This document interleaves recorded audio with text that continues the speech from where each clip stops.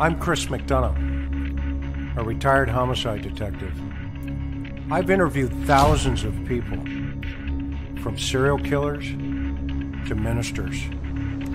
Welcome to the interview room.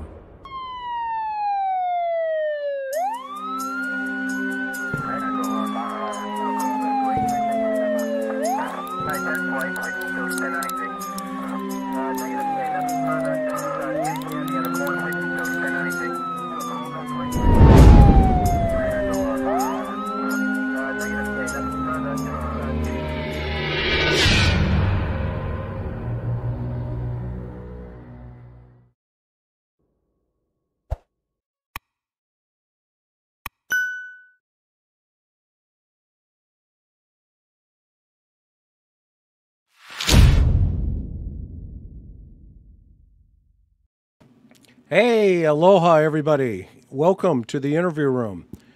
Grateful everybody's here tonight. Man, have we got an amazing program for you. I got to tell you, we have been doing a little research on some things. There's a lot of things that have been floating around in this poor little Summer Wells case. A lot of speculation, a lot of theories, but as you know, here on the interview room, we like to keep things factual and right to the point without interfering or jeopardizing with the investigations that are ongoing for this little girl. And tonight we've got a treat for you. First of all, I've got the Director of Domestic Law Enforcement Relationships for the Operation Underground Railroad. And let me tell you, if you're new to this channel, I'm here to tell you, you are in for a real treat. JC Holt, who's going to be with us here in a little bit, is just, he is kissing babies and shaking hands, let's say, for this organization that is worldwide, and they are making a difference in human trafficking. In fact, I'm going to play a trailer to a movie that you can go see after this program tonight. It's on Amazon Prime, and boy, it will really help you understand what we're going to talk about this evening. So real fast, I want to thank everybody from around the world that is here, and I know you folks are around the world. We are so grateful that you trust our channel here, and we are so appreciative of all of our members, all of our subscribers, all of our mods, Miss Sophia, Maui Girl, Mimi J2, TJ, and of course, Four Sons Mom. We can't do this without you, and we're grateful for your time. If you have not had an opportunity to hit that subscribe button, that's all we ask here in the interview room. And after we get an opportunity to talk to JC, get a perspective of not only human trafficking around the globe, but here in North America. After he is done, I've got a special guest coming on. I'm going to save it, but she will be amazing. Okay. So, Dill, let's tee up this trailer, and folks, take a look at this, and then we'll jump into getting JC in here.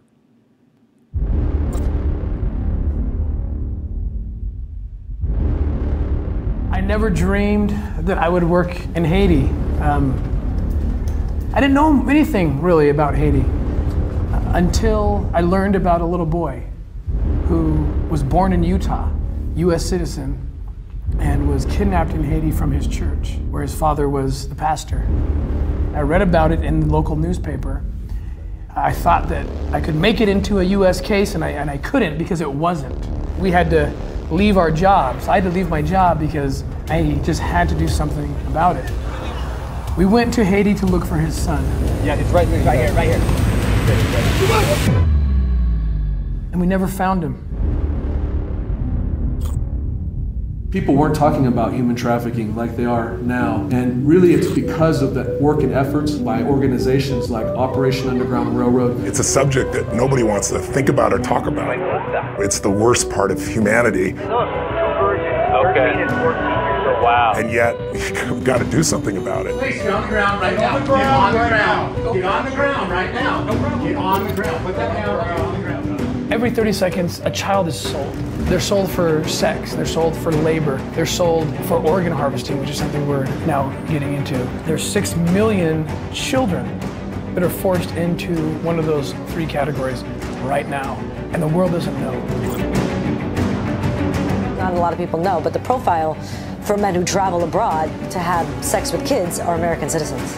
The U.S. creates the demand. The highest producer and consumer of child pornography is right here in the United States. Well, if you lost one of your children to one of these evil people, you'd do anything to get even and get your child back. I had a knock on my door one day. Tim said, listen, I really feel like I could do better leaving the government. I'd find a group of kids in Guatemala or Colombia, and I couldn't do anything about it because it wasn't a U.S. case. It's outside of the jurisdiction, and I understood that. However, that doesn't mean that we couldn't be doing more. Tim Ballard left his law enforcement career, everything that he knew, his pension, his security, to start a nonprofit called Operation Underground Railroad. They've done jumps everywhere throughout the world, rescued kids, and then helped them get to a safe place with their aftercare programs. He had a way that we could really make an impact, but they needed $1 million to start. And I said, I'm in.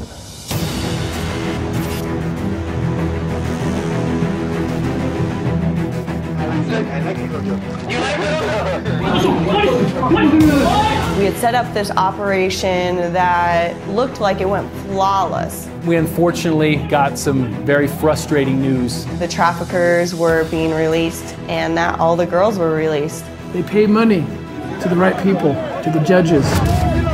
The job's not quite done, but it's almost done because now we need to go back and we need to rearrest every single one of these traffickers. It will be a message to Haiti, to America, to the whole world, that there are good people everywhere that will stand up for this.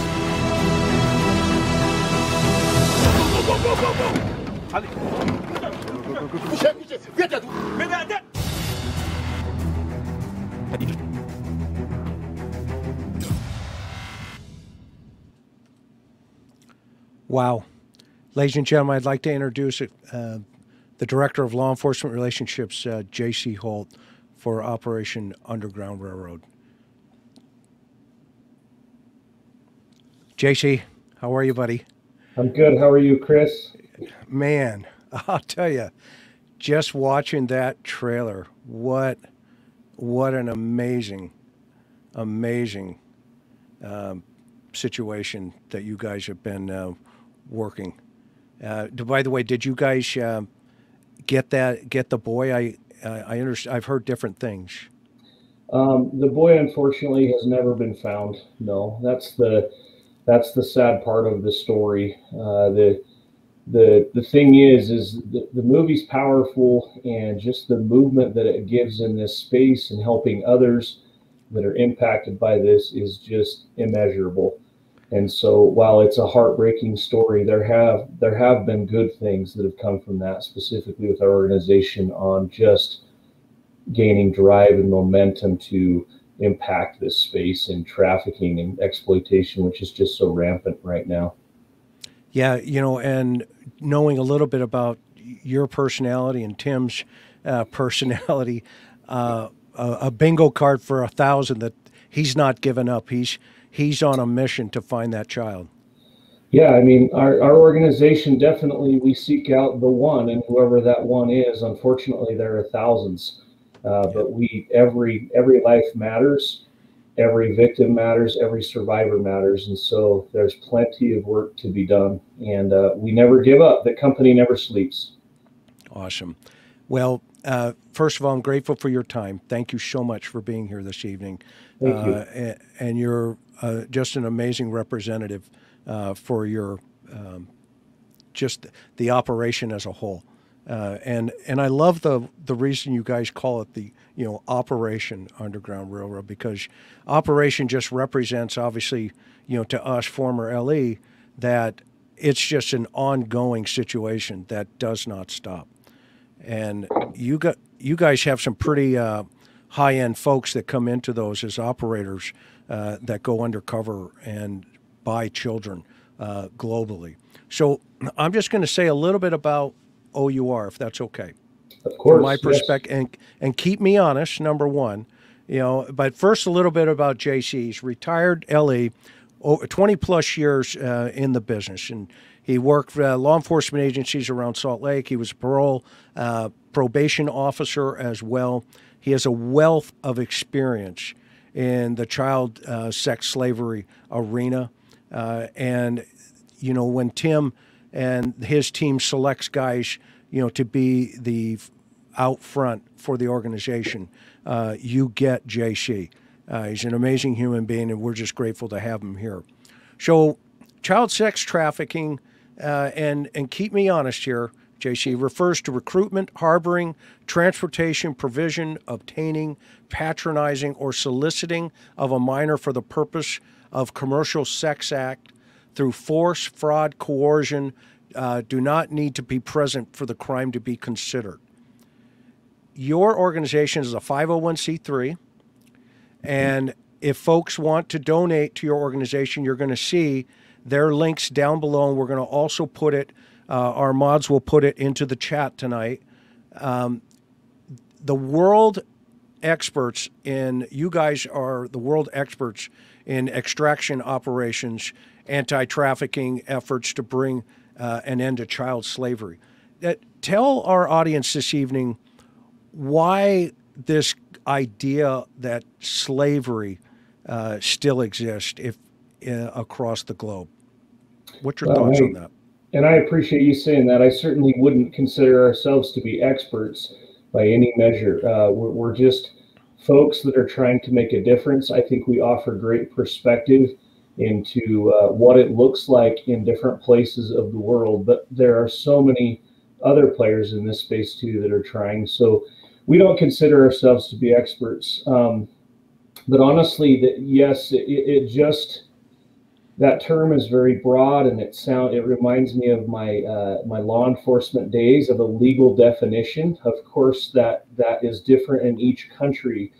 And one thing we know for sure as an international company is that it's different everywhere around the globe. And there are different laws, and there are different infrastructure types for law enforcement. And that's a tricky system to work within, to be able to navigate in that space and try to work. And so while we work in one region of the country or of the globe, and it might look a certain way, it might look totally different in another region of the country, but the purpose is always the same. And that is to get back to your question regarding the slavery. These are folks that we believe are enslaved. They have been led to certain situations under false pretenses that they would receive something else that doesn't come in return, and then they find themselves in a situation where they do not feel free to leave, or they are not free to leave. And that spectrum is literally all the way across the board. It could be that they feel they have no other place to go, all the way up to the fact that we have encountered folks that are literally enslaved and held captive to where they're not allowed to leave by force if necessary. Yeah, fascinating. So your team, I know, includes, obviously former CIA, and Tim was CIA, right? I mean, he started in the agency back in the day. He did work for a federal agency. It was not the CIA. Okay. But he started out in Customs, and of course that agency has changed names a few times. Yeah. I believe right now it falls under Homeland Security. But it was, he started, and if you watch that movie, you can get some more history on Tim. He's an amazing man. It's a privilege to work for him. He's very passionate, and is just not the guy that you want looking for you, or that has your number in terms of just getting to the end of resolve of task. He's a very determined individual. But he started working. He was down on the border, working those cases around the border. Yeah. And so he did have a long law enforcement career of over 10 years. And part of that movie, the trailer that you just showed, explains the reasons why he got out. He felt like he could make a bigger impact in this space, in this nonprofit space. And he has led the organization to just awesome things where, the huge impact has been made in this space, and we continue to do so. And it's a privilege. It's a privilege to be here. It's a privilege to be part of the work, to serve. Yeah, absolutely. In fact, I met, John, who was Tim's old boss years ago, and doing my career in Southern California. When they first, put the human trafficking teams together through HSI, I think Tim was part of the original group that kicked it off, because he went from climbing through tunnels to, going undercover and buying kids and that kind of stuff through foreign countries. So, question: so you guys lead basically coordinated ID and extraction efforts. What exactly is that? I think you're speaking regarding what we do in the international space, which really, yep. If I could summarize everything we do as a group in terms of the law enforcement effort, we seek to empower law enforcement through various means. That empowerment does look different in different regions of the world. We have been part of efforts to extract those that we believe to be enslaved in sex trafficking in other countries, and that's always done through that host government. So it's building cases, it's building information, really serving as the eyes and ears sometimes for these groups to get into places where they might not be able to get into because it would look suspicious for them to be there. These folks that unfortunately are doing this in other countries are often catering to foreign visitors. And so obviously if you're a native to that country and you don't look like the foreign visitor, it's going to be hard to get some of the information that you need to move the case forward.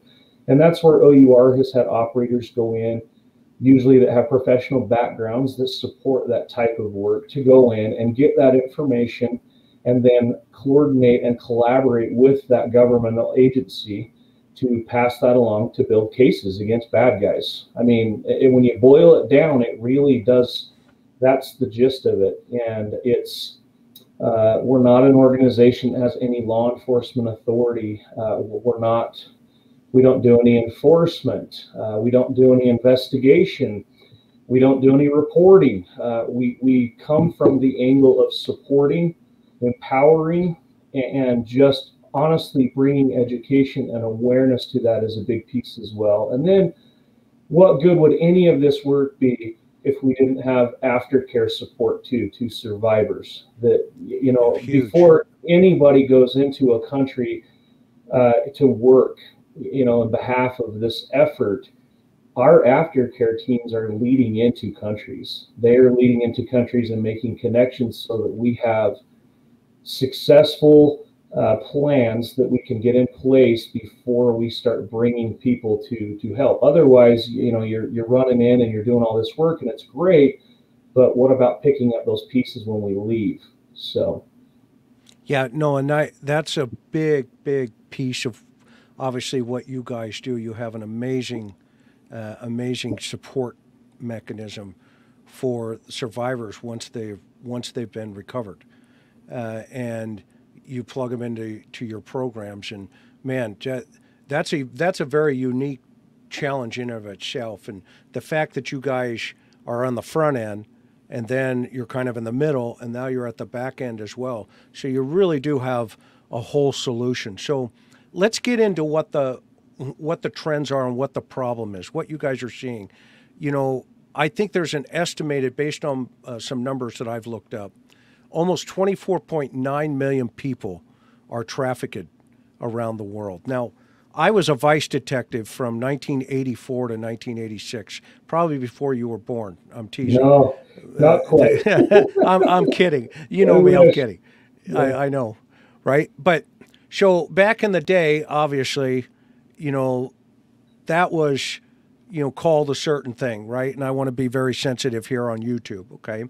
But it seems to have been repackaged into the adult world, into human trafficking. But I think you would agree, since, early 2000, 20, and now up to, when Tim kicked this off in 2014, that really was a turning point for children getting into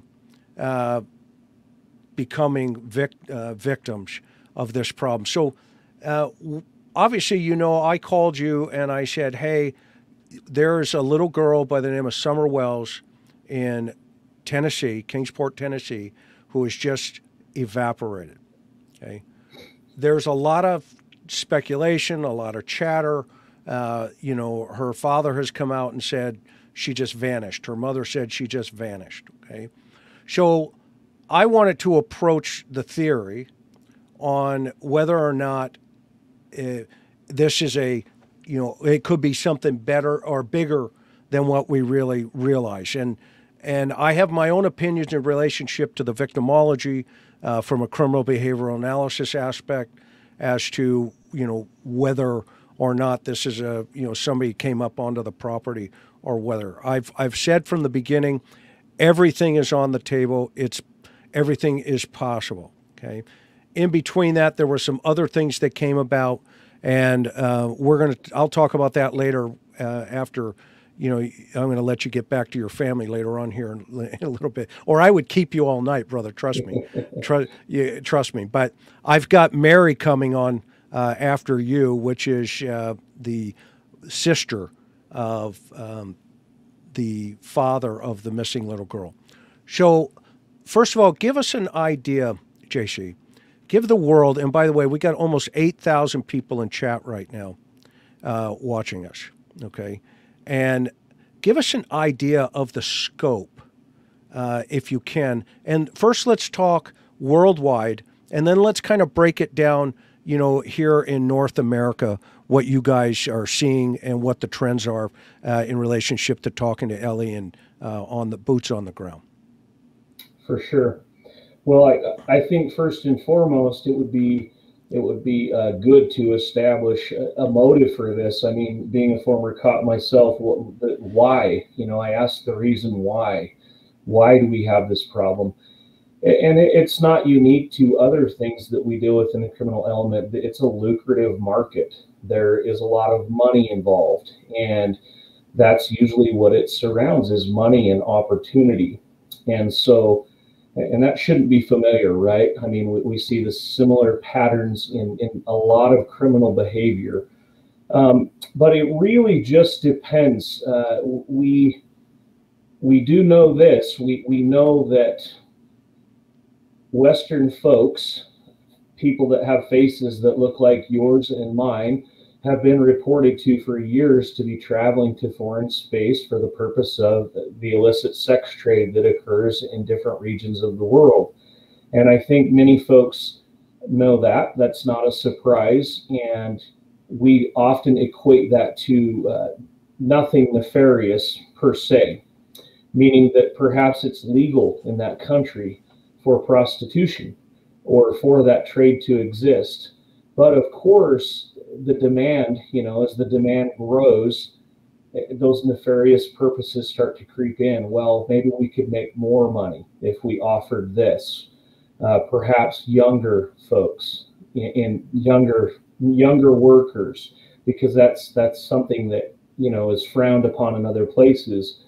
And so we've seen a lot of that in a lot of countries where, in particular, young children, very young in age, would surprise folks all the way up to teenagers are being capitalized as a part of this solution for these people to make money, which is just sickening and wrong. So we have the sex trade that is in many places. Of note too, recently we've seen an uptick in labor trafficking, of course. Again, revolving around money. Folks that maybe are in situations where they need an opportunity to make money, and they're led to an organization that promises them, a better paying wage or something like that. And it might be in foreign space, meaning foreign from where they're from. And they get there and, their passports are taken and their personal information, and then they're trapped in a place that they don't know where they're dependent on this person who is alleged to have helped them. And and you could just go down all kinds of evil and dark alleyways, in this space. And it just breaks your heart, to be honest with you. And it's different in different parts of the globe, but it's still the same. It's people that are just being exploited and taken advantage of for nefarious purposes, whether that be work, whether that be sex, whether that be anything. If there's a market for it, these people that want to make money are going to try to capitalize on that. I heard Tim talk about one of the new trends, which is really scary, on top of all the other scary stuff, is organ harvesting. Is that? Yeah. I mean, good grief! Help me understand that one, brother. I don't know that I can understand it. I mean, what a terrible thing if you think about it. It's just awful. But again, there's a market that's driving that, right? It's about money. It's about gain, and it's just really unfortunate that human beings are doing this to other human beings. I mean, atrocious. I think it's an issue that's so out there in terms of offensive that a lot of us just want to avoid the topic. We want to avoid the discussion because it's uncomfortable, and it just seems just so far out there. And it's not. I mean, we're seeing this. We're seeing this in our work as we try to empower law enforcement around the globe, that they're dealing with this. And you talk about North America, and I mean, I just got to say, I'm a super proud American. I think that we are just so blessed to live where we live. That doesn't mean that we're immune from some of the stuff in terms of exploitation and trafficking, but we also are not seeing things here as much as we might see them somewhere else, where perhaps law enforcement infrastructure is lacking, or where there are political strifes or issues with countries, with all kinds of issues.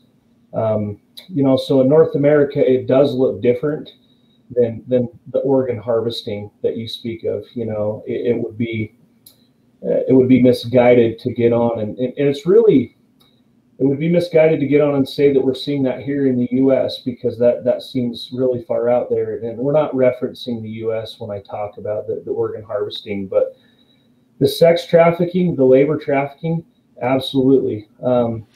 There was a recent case here in Utah just a week ago where law enforcement agencies took down a labor trafficking / sex trafficking ring right here in the Salt Lake City area. If you Googled it, you would be able to read about it. It involved massage parlors, and there was an element of migrant workers being trafficked to get here to be the masseuse. And I don't know what led them to that work, that employment. I'm sure at some point in time, knowing what I know, I'm sure somebody pitched them to come to work saying, hey, we can help you out financially here. Maybe they got here and it wasn't something that they thought they would be doing.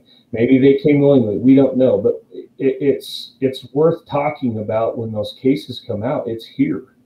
We see it. And if you talk to any cop that's working the street or that works in a vice unit like you did, Chris, they're going to tell you stories about this, about how they've seen it in their career.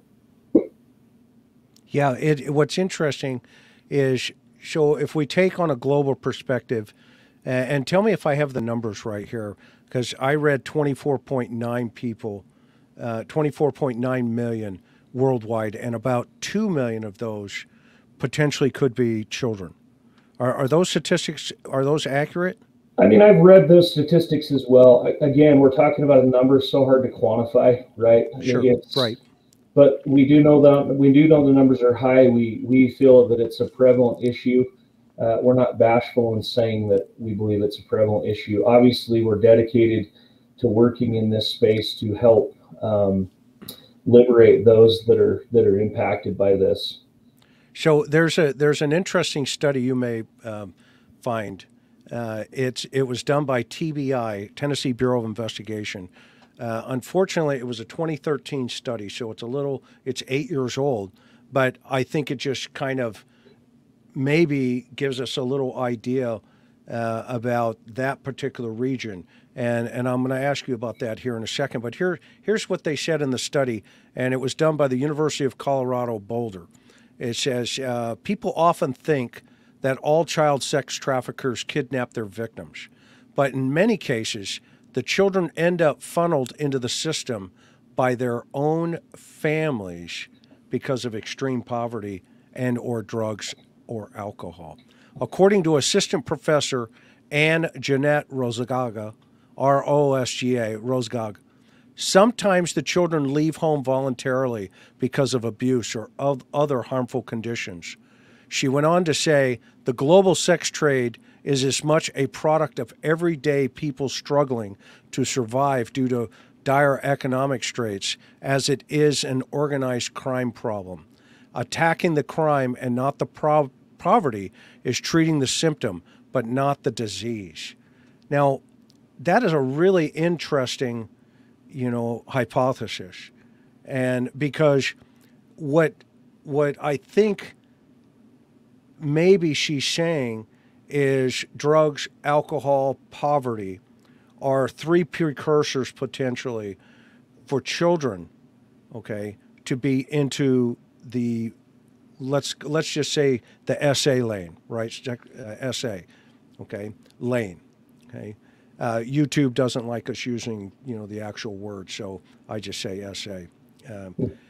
And you had an opportunity to talk to some folks in LASD, right? LA Sheriff, just the other day? I did, yeah. I mean, part of my role right now is I get the privilege to talk to cops that specialize in this field across the nation as we seek for ways to empower them. And so in preparation for this show, I mean, I've been retired for about 6 months, and so I wanted this to be relevant to make sure that we had real, these were officers that I spoke with this week. Hey, give me some trends. What are you seeing?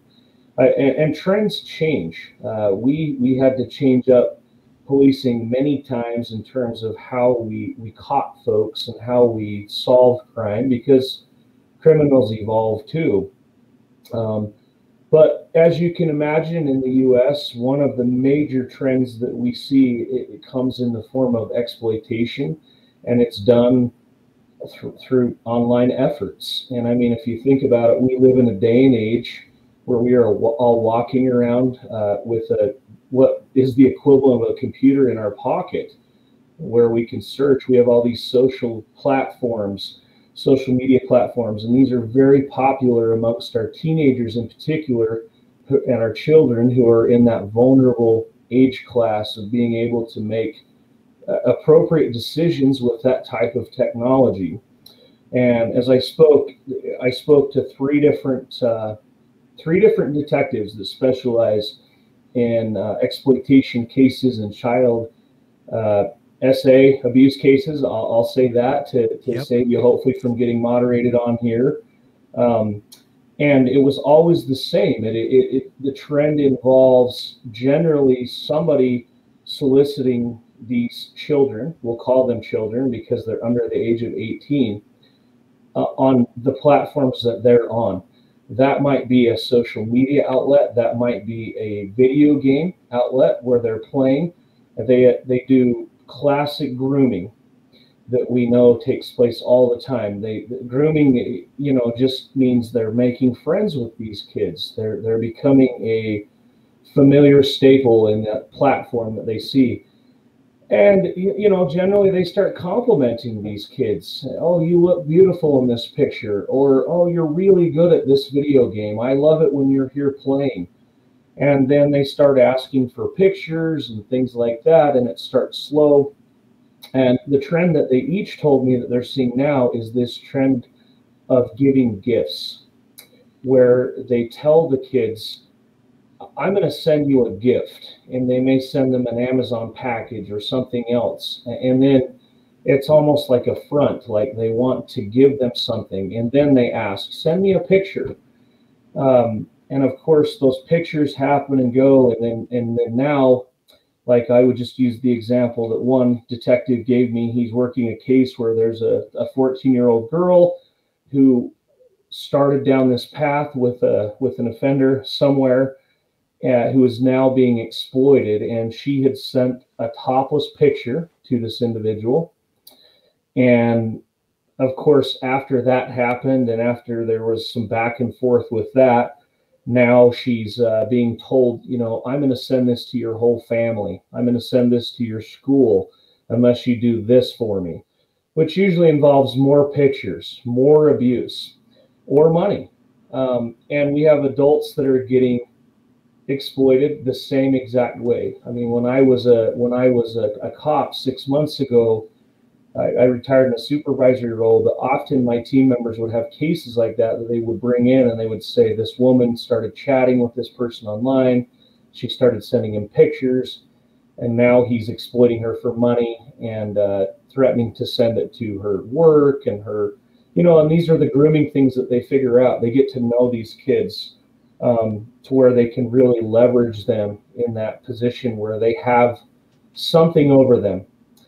And I mean, it's terrible. And the officers each spoke with me and said that they find it astounding that parents are not questioning when a package arrives on the door, like, hey, who did this come from? Maybe the kid has a credit card and the parent lets them use, and they just order stuff as they need it. I mean, this is the day and age we live in.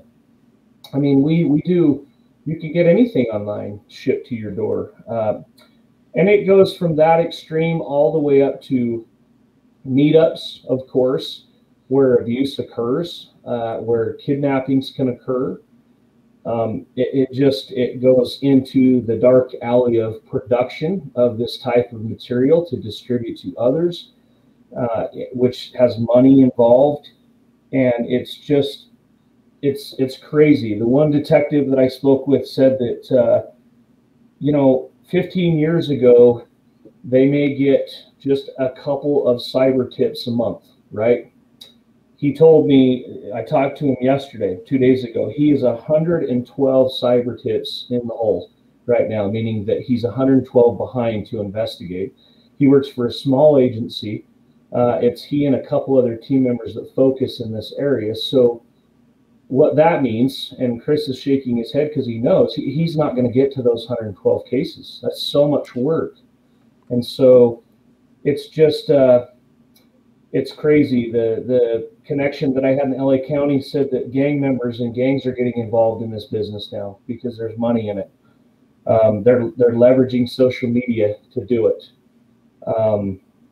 There's international connections where we have people in the US that are chatting with people overseas that are paying them money to put their kids on cameras. That, again, not my theories. This came right from officers I spoke with this week.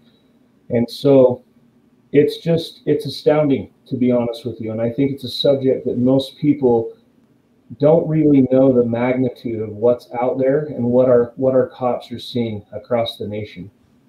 Yeah, it's pretty interesting. Reading this study, one of the other things that it pointed out here, it says kids whose parents, and this is, by the way, if you're just joining with us, I have JC Holt here from Operation Underground Railroad, and their link's going to be in our chat here. And I'm reading from a study from TBI, Tennessee Bureau of Investigation. So what I'm reading here, you can go online. It's going to be below when we're done with this live, so you'll be able to click on it there and go read it. But here's one of the really interesting points that TBI discovered. It says kids, and this is a quote, kids whose parents abuse alcohol or drugs are 3 times more likely to be verbally, physically, or sexually abused, and 4 times more likely to be neglected, according to this recent TBI study. Now, you and I know that, we've seen a couple of things in our time, right? And what's really interesting is back in, by the time it was over, it's 1995, I coined back then the emergence of the white-collar intellectual predator. Okay? And in fact, when I was at an ICAC conference with John, and by the way, the Northwest is happening up in Seattle Monday, Tuesday, and Wednesday. I was supposed to go present, but I got Dr. Larry Simons, who is going to come on the show here in a couple of weeks. Him, Greg Cooper, and Dean are presenting, as I told them I had a conflict, and which I did. And anyway, long story short, back then, believe it or not, JC, what we were seeing in SoCal was the ladies of the evening were complaining that the Johns weren't coming out. And this was 1993 is when we first started hearing about it, because in San Diego County, we had 43 body dumps. They were out off of Interstate 8 and Interstate 10, and they put together the San Diego County Homicide Task Force. This was late 80s, early 90s. Okay. Long story short, we discovered that the internet kicked off in 1993. And so we had 6 kids at that time in San Diego County who were victims of homicide. And so the question was, did the suspect change their victimology? Okay. Was this suspect going from those types of women to children? That was just the big question mark. Okay. So I was tasked with interviewing some folks. And so guess what we discovered collectively was the number one complaint, right? That the guys on the street that were coming out at 2, 3 o'clock in the morning now were more violent. Okay? And as a result of that, the girls were getting violently hurt, strangled, that kind of stuff. And one girl rolled out, and I can say her name now, Frederica Goldstein is her name. Okay, we should call her Freddie. Okay, and another one who actually ended up, Valisa Ray Joy, who ended up a victim of this suspect. Here's where I'm going with this. That was then. Okay. Now fast forward to what you guys are dealing with, and when I saw some of your guys in Boise, I think a year or two ago, whenever you guys did the operation in Peru, I think it was, or something like that, down in South America. Anyway, John brought me in and long story short, I was talking to your guys, and I was blown away. I was absolutely blown away. You dropped off just for a second. I was 100% blown away by what I was hearing. And so now, fast forward, okay, to what you guys are dealing with. And what are you learning about North America? And let's specifically talk about trafficking avenues on the East, if you have any information that you can share with us. Well, I mean, again, I think what we're seeing, when you hit the nail right on the head, these criminals are finding loopholes and ways around law enforcement efforts to stifle this.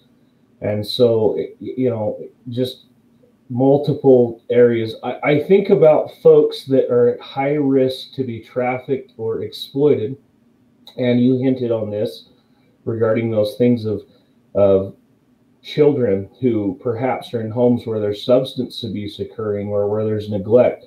I hear, when you say that, what I hear is vulnerability.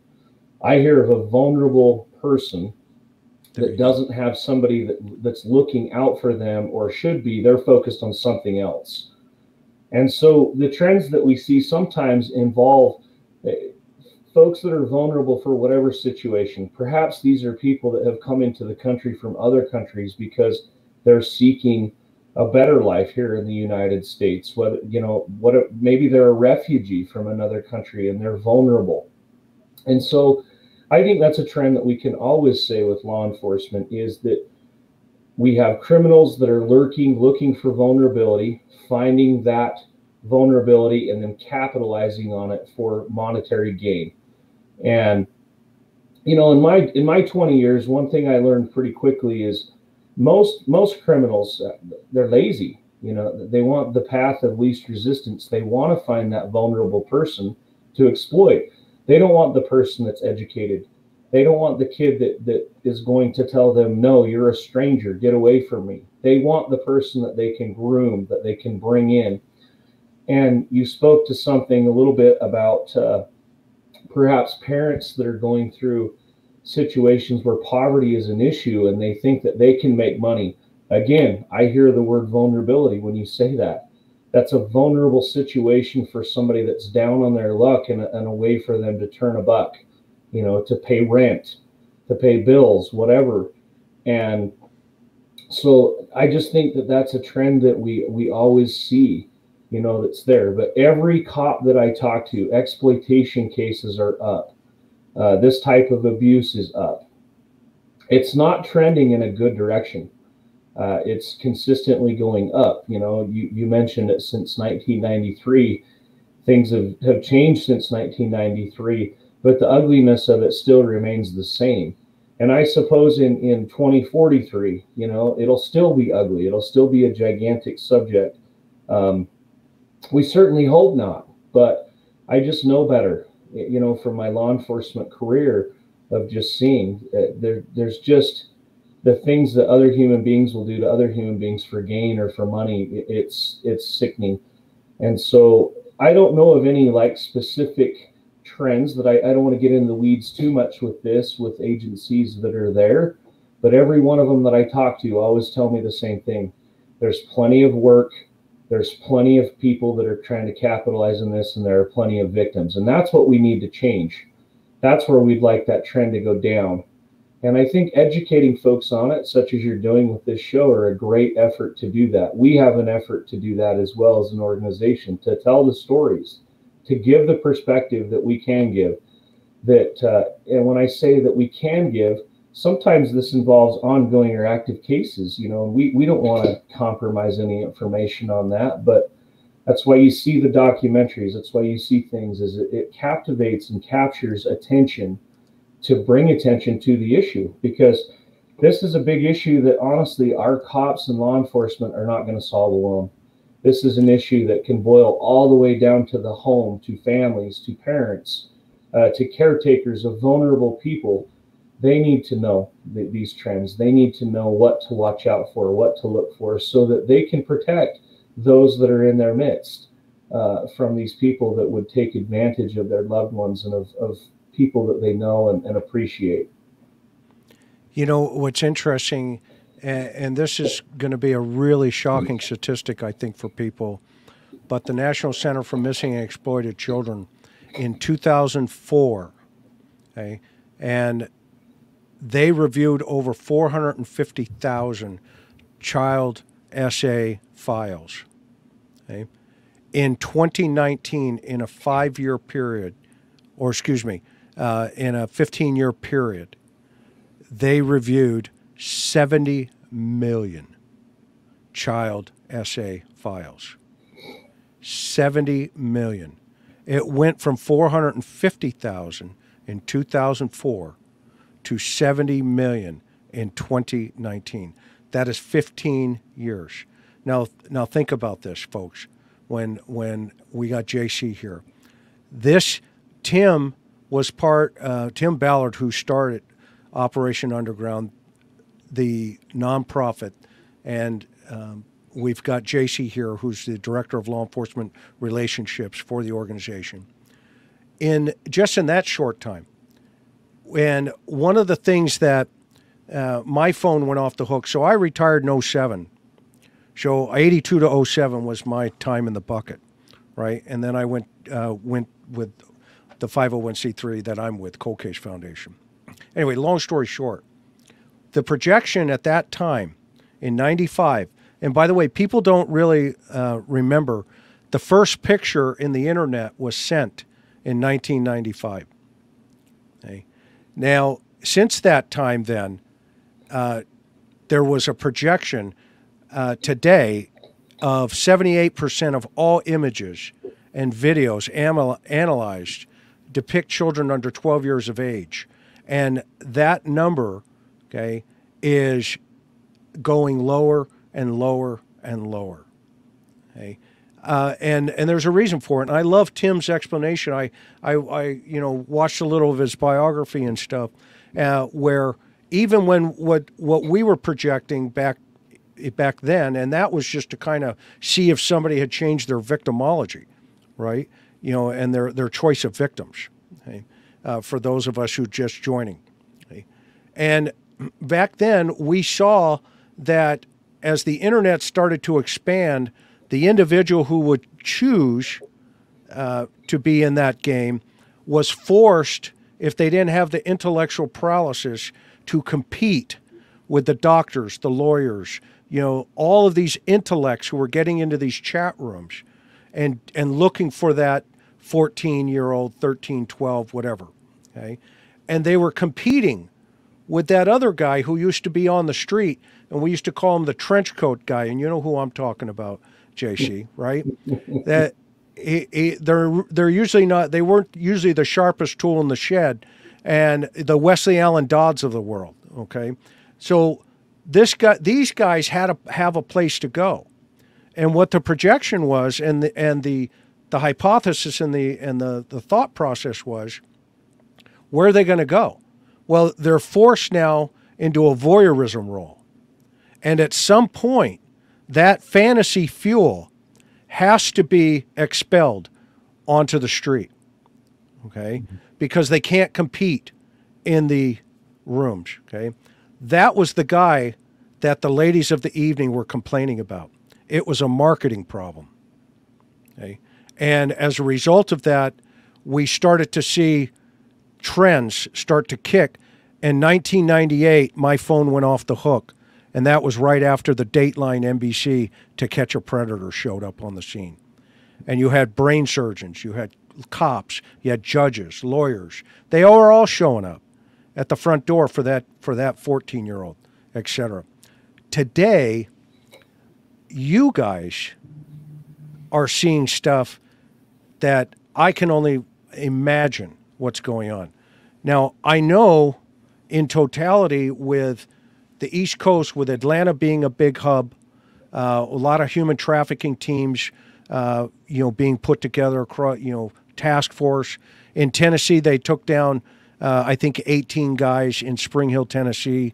Most of those victims and survivors were older teenagers, forced into, inappropriate behavior by these thugs. But in this particular case, I'm wondering what you guys are seeing more prevalent out there. What is the most prevalent type of problem are you guys actually running into? And then I want to talk about all the great things you're doing in terms of donating dogs, and talking a little bit about how you're throwing curveballs at bad guys. Okay, so take the first question, and then we'll hit into the second concept. Well, and I'm assuming you're talking North America, right? We want to stick North America. Is that what you mean with this? Okay. Sure. I think one of the trends for sure that we have to mention is just the uptick in child pornography. It's so prevalent now. You spoke to many points here that to me are, there's direct correlation, and I think there's correlation that sometimes we don't see. For example, and this bleeds over into international space as well. You have the person who's obviously secured an appetite for themselves to participate in this disgusting behavior. They didn't just wake up one day and decide to do this. So what fuels it? And one of the things that Tim talks about a lot, and I think he's spot on, and I would echo this, is the pornography industry. In terms of its accessibility and just it's readily available to everybody, and the variety of it just continues to increase. And of course, you start going down deep, dark alleys with that, and it's not good enough anymore. And you're right, the person that you talk about can't satisfy the appetite anymore, and so they go to the street. And you know, they may go to places where they know that they can participate in that on the street, and then that's not enough, so then maybe they travel to foreign space, you know, meaning international space where it's more acceptable, or they think they can get away with it, and we see that trend. But the child pornography is huge. I was talking to a large Western metropolitan area, not in California, but close by, and the agents that work there on that were telling me they were doing 2 to 3 search warrants per week on deep web investigations, where they're doing back end work on IP addresses and everything else to go in and recover child pornography from perpetrators. And that's just what they're getting to. And so I would imagine as they're mining for that information that there's a wealth of it out there. So one of the trends that we see is definitely that it's on the rise. It's a very lucrative market for those that are involved in it, and it's a very underground network in terms of these people trade and exchange images amongst each other and share that ugly rapport with one another, you know, that they're into the same things. So we definitely see that. They would always say that, and it's a hard thing to fight because this is crime that is occurring from people's living rooms, right, or their bedrooms. This isn't like, you can't solve this with having more patrol officers or police presence, because they're doing it in the confines of and privacy of their home. And that is particularly challenging for law enforcement officers because, you know, we're out in the field. I say we, I'm not there anymore. You can tell where my heart is still is with those officers that are doing that. And that makes it just particularly difficult for them. So that was the first point. Remind me of your second point again that you wanted me to touch on. How you guys are helping LE combat the problem with some of our four-legged friends. Yeah, for sure. Obviously, we have a renewed effort at Operation Underground Railroad to just empower and help law enforcement in the United States. It's not new. It's something the organization's been doing for some time, and we do that through a variety of means. But what Chris is referring to here is we have a program where we have established a good relationship with an individual out of the Indianapolis area that trains electronic search dogs, ESD canines. And it's amazing the work that these dogs do. It's so amazing. If you've ever had the chance to watch a police canine work, it's amazing anyway.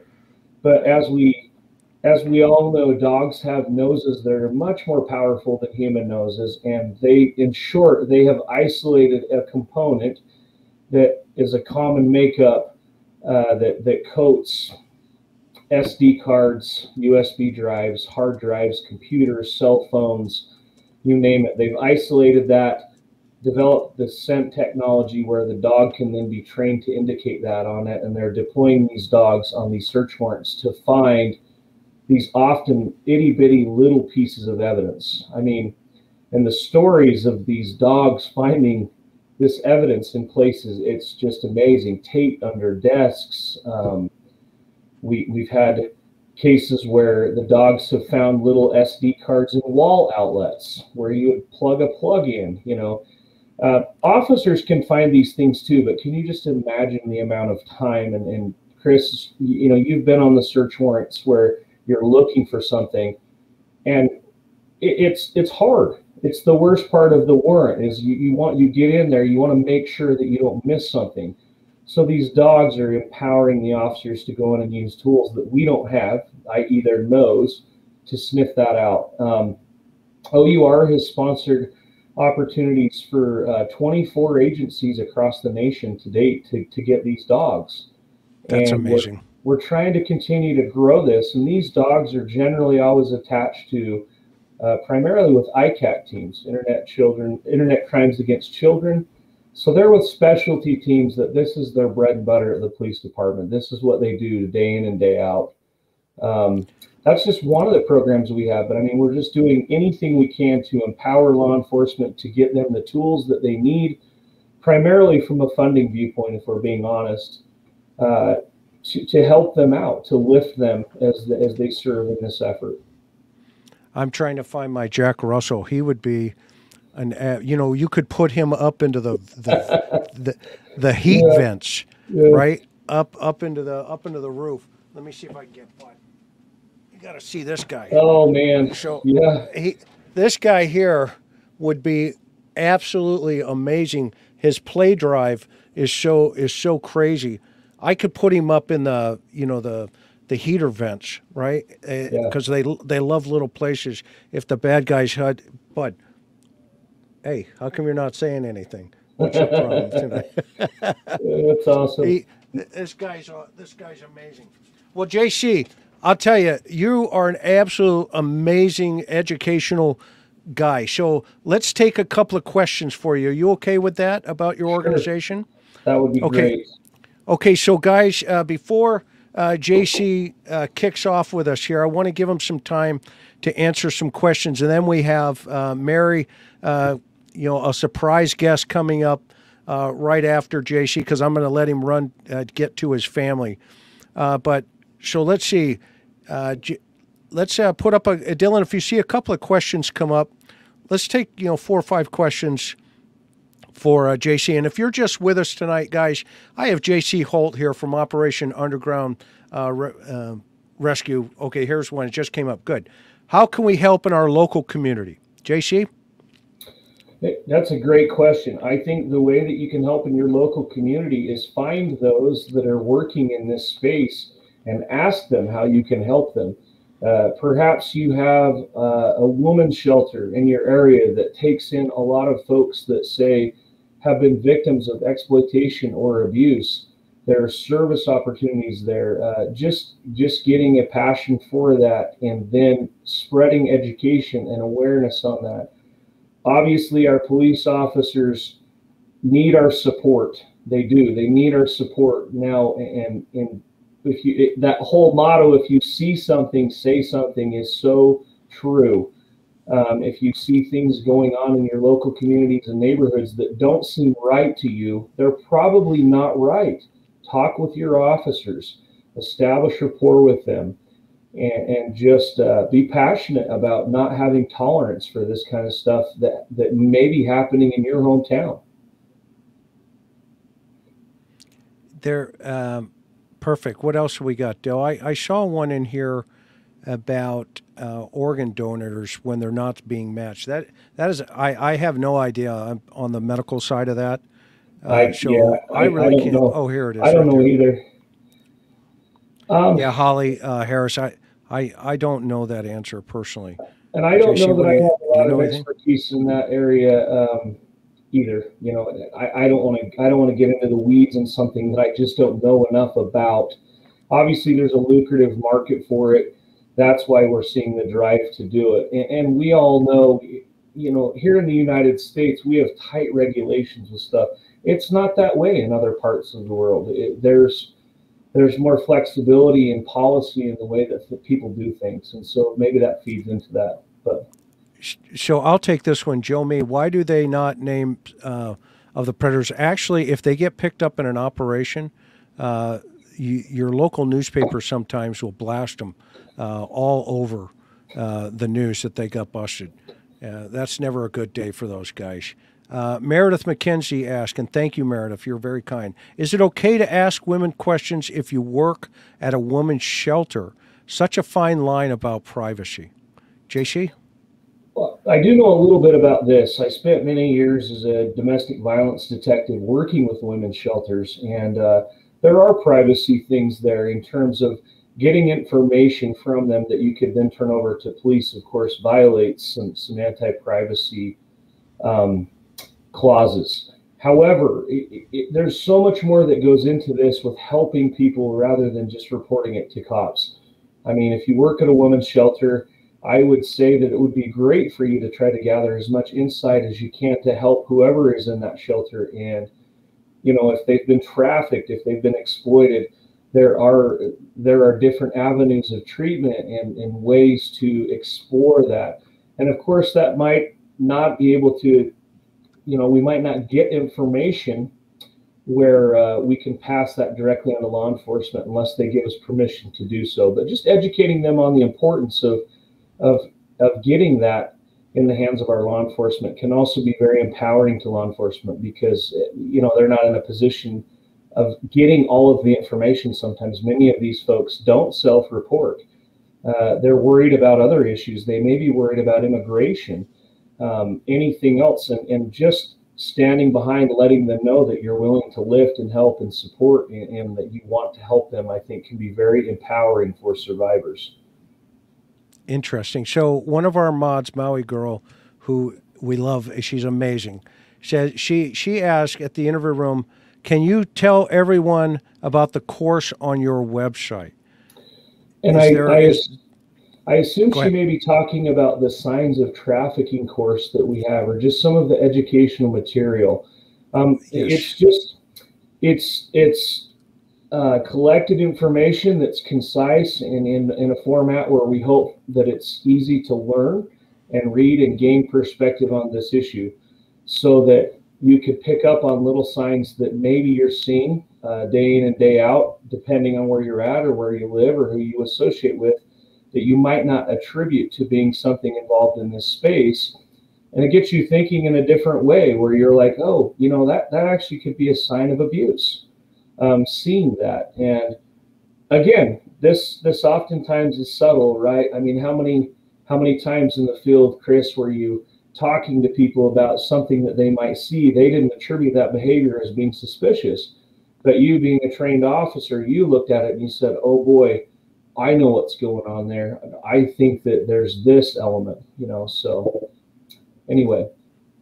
Yeah, it's pretty interesting. So in this particular case, a lot of folks, there is a video of this little girl dancing in front of a red barrel that says for sale on it. But, you know, can you see in your experience around the world, how do they advertise these children potentially for sale?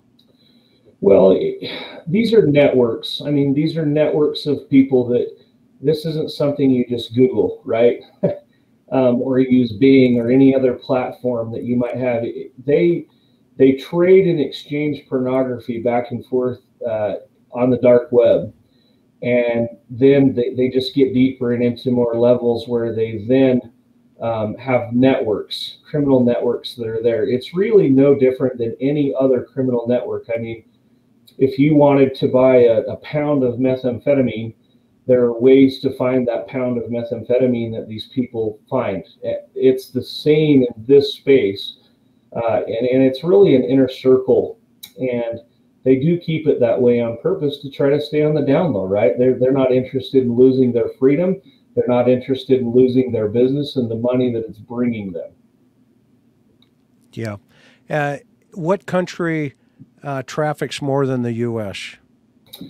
That's really hard. I don't know that I have a specific answer to that question, and I really don't want to dime out any particular country. I am of the belief that this type of thing doesn't respect boundaries. It doesn't, you know, in terms of geographical boundaries and things like that. It's a prevalent issue across the world, and so it's really hard to attribute that just off the cuff with more numbers, you know, but there are some hot zones that we see, and I think a lot of people are familiar with those that we read about. But I think oftentimes people, they think of the movie Taken, you know, and they think, oh, it goes down like that. And I'm not suggesting that it couldn't, but it just seems to be what we see is so much more subtle at times, and it's not, you know, it's not that Hollywood production type level of stuff. So it's everywhere. And it's everywhere, and it fits into that social status of the country where it's at. I love this. I love this name, JC. Look at this. PH Dangerously Overeducated. Absolutely classic.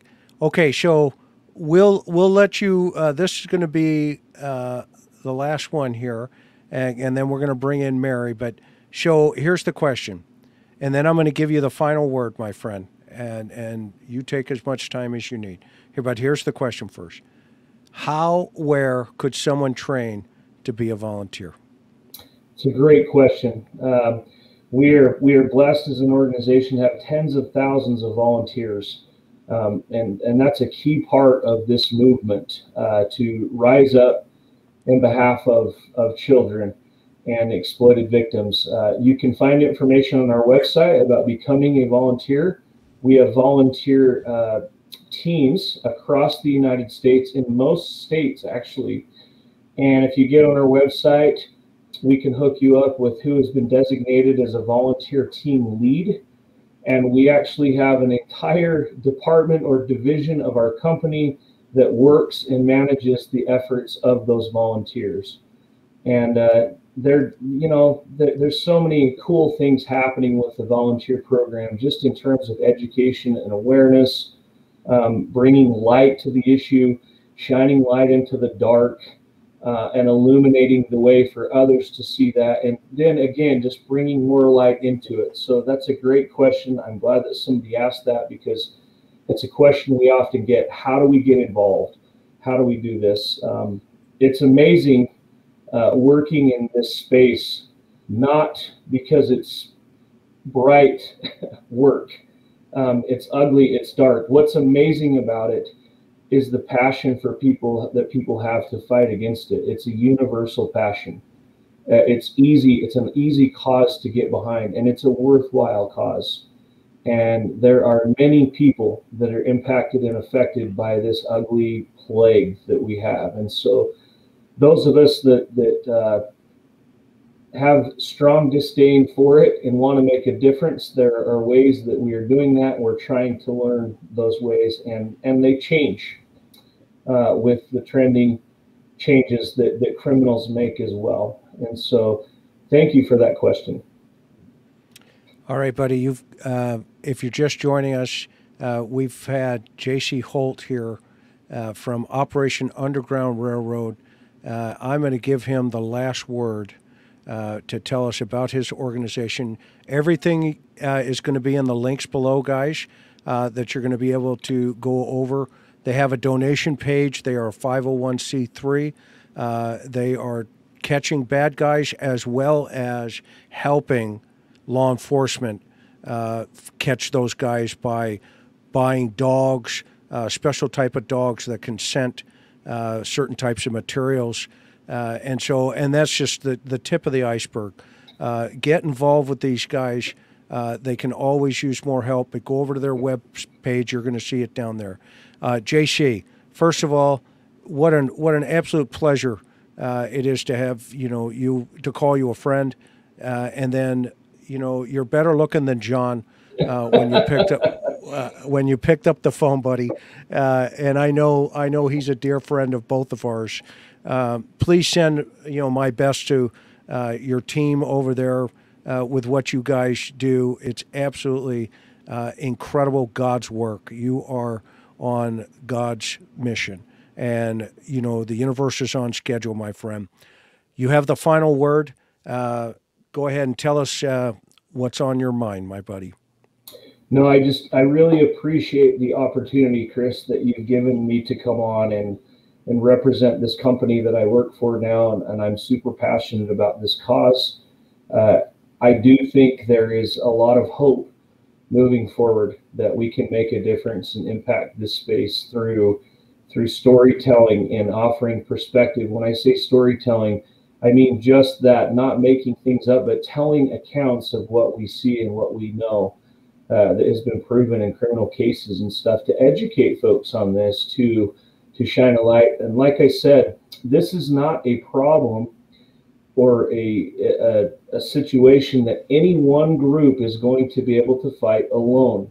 It's going to take a universal effort, which means our law enforcement officers, those that are in the aftercare space, that are working with survivors, family members, parents, moms and dads and grandmas and grandpas and brothers and sisters, and just everybody in the human race to just stand up for those that are enslaved to this type of terrific, this prolific abuse that we see. It's a terrific cause to be involved in, and we are interested always in sharing our perspective on it and engaging other folks to get involved and empowering those that are involved. And it's a great opportunity. We just thank you for the chance to come on to your show and just talk about it briefly. And I hope everybody is having a good Sunday evening and that they had a great weekend as we start a new work week tomorrow. It was a very reminiscent week for America, with just 9/11 happening and thinking over some of those sacrifices and looking at the world 20 years since then. And it's been a very reflective week. So I would just challenge anybody that might have been listening to this tonight to reflect on this issue and educate yourself on it and see what you can do to do better, to be better. And that could look different for everybody, but that's how we'll make an impact. That's how we'll make a change. And that's what we aim to do here. Outstanding. Well said. Well said.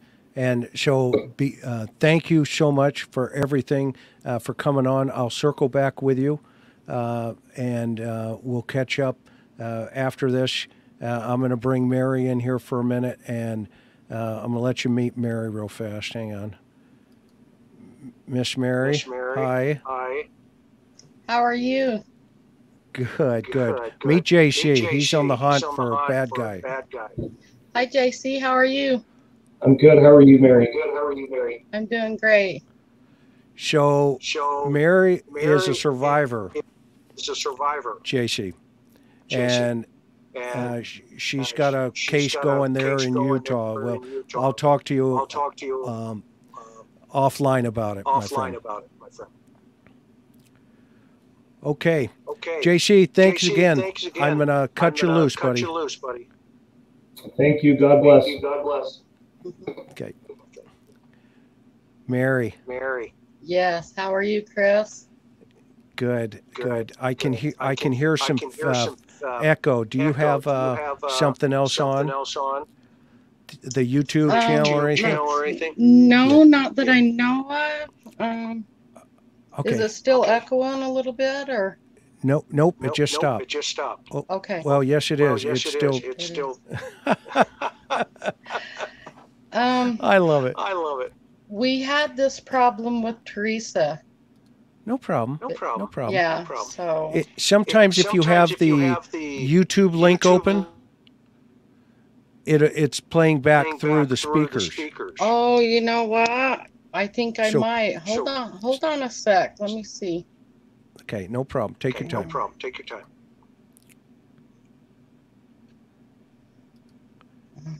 You there? Yeah, let me go. Mary, she's so cute.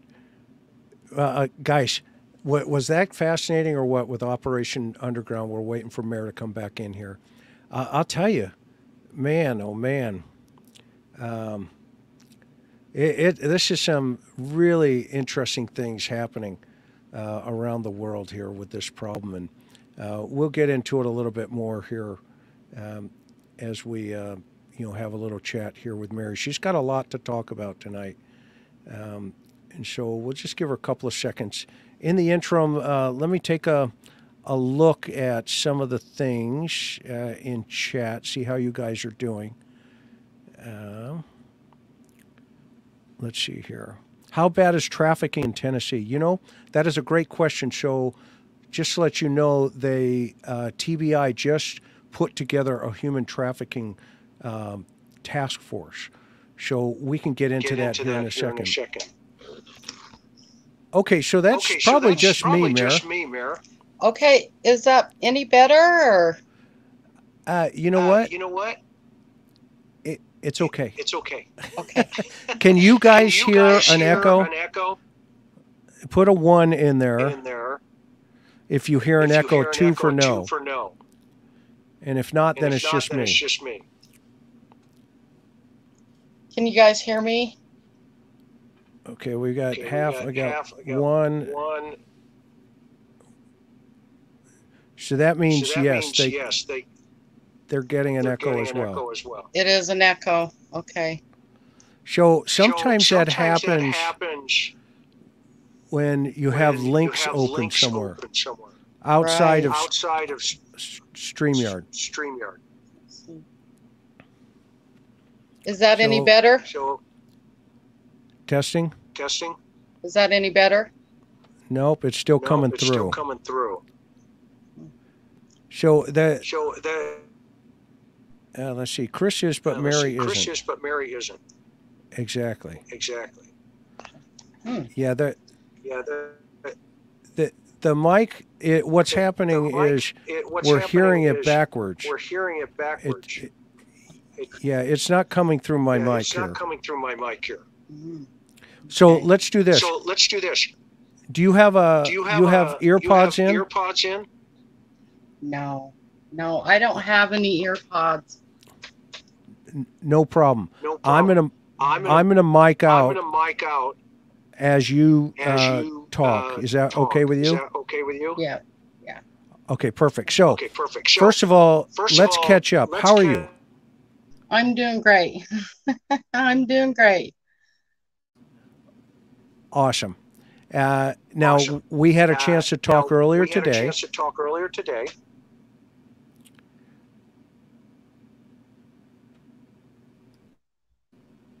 Can you hear me? Yes. And you wanted to clarify a couple of things, you said. Yeah, I did. The other day, Donnie was on another YouTube channel, and he was saying a few things that I just wanted to clear up. And I'm not really quite sure why he was saying them things, but I just wanted to clear up that it didn't happen. He's been calling my dad a lot. I'm not quite sure why. My dad's been calling me. I got a phone call today from my dad, and I just wish, Donnie, I don't know if you're watching this or not, but I just wish you would quit calling Dad, because I mean, he's basically on his deathbed, and there's a lot of things that he's just not comprehending right now. And so I just wish you would quit calling him, because it's not doing anybody any good. Yeah, your father has Alzheimer's. Mm-hmm. Yes, he does.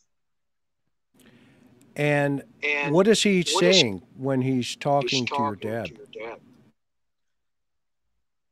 He's telling him that to call me and for me to call Jeannie, and he's saying quit talking about him, quit doing this, what we're doing to him. And I told my dad, I'm like, we're not doing anything to him, you know? And so my dad gets like confused, because he don't know what's going on from one minute to the next. So, you know, he's just really, I don't know, my dad's just not there anymore, you know? And my mom just keeps calling me, and she's like telling me, well, you guys have to quit doing this to Donnie, because, you know, it's making him crazy and stuff. And it's like, well, we're not doing anything to him, you know? I mean, I even told my dad the last thing we did was went in and pressed charges against him. That was like a week ago. So, you know,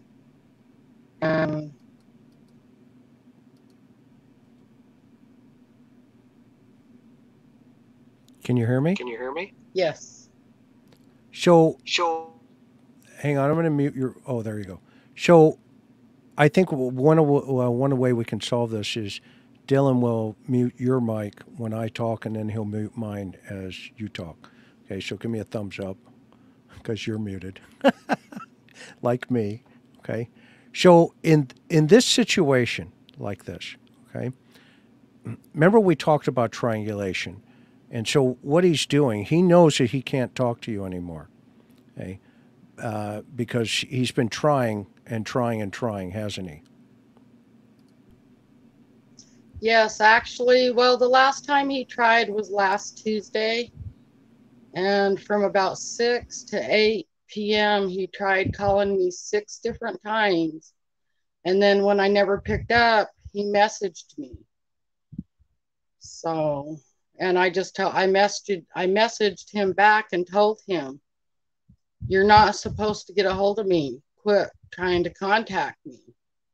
And then he said, "Well, Trish wants you to call her." And I was like, "Okay, thank you." And then he replied, "No, thank you." And then I didn't reply back. And then he replied again and he said, "You're so kind." I don't know if he was saying that to be, to be funny or to be, or if he was serious. But I don't know. It was just really weird. And I don't know. Go ahead. So he's continuing to try to basically play mind games with you and prank you again. Is that correct? Yeah, that's what I'm thinking, but I'm not going to fall for it. Fool me once, fool me twice. Yeah, good point. So make sure you tell your detective every time you get an email, every time you get a text message, every time you get a phone call, because every time that happens under that Utah statute is harassment, and each time can be a single count, which, let's say he calls 5 or 6 times, because you're a survivor of SA and a victim at his and his 2 other friends' hands, okay, every email he could be charged with a single count. So if there's 5 emails, that's 5 counts. Each one of those counts has a sentence behind it. Each one of those counts is a felony, okay? And as a result of that, okay, those 5 counts can turn into a long time in, the system, okay? So make sure you're documenting and make sure you tell the detective, and I know who you're working with, okay?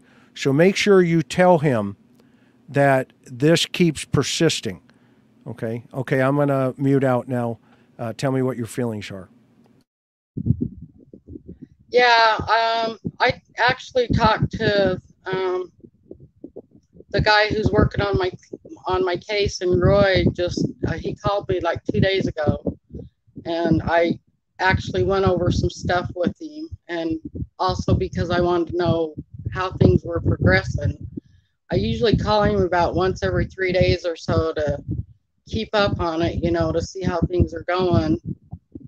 And so yeah, my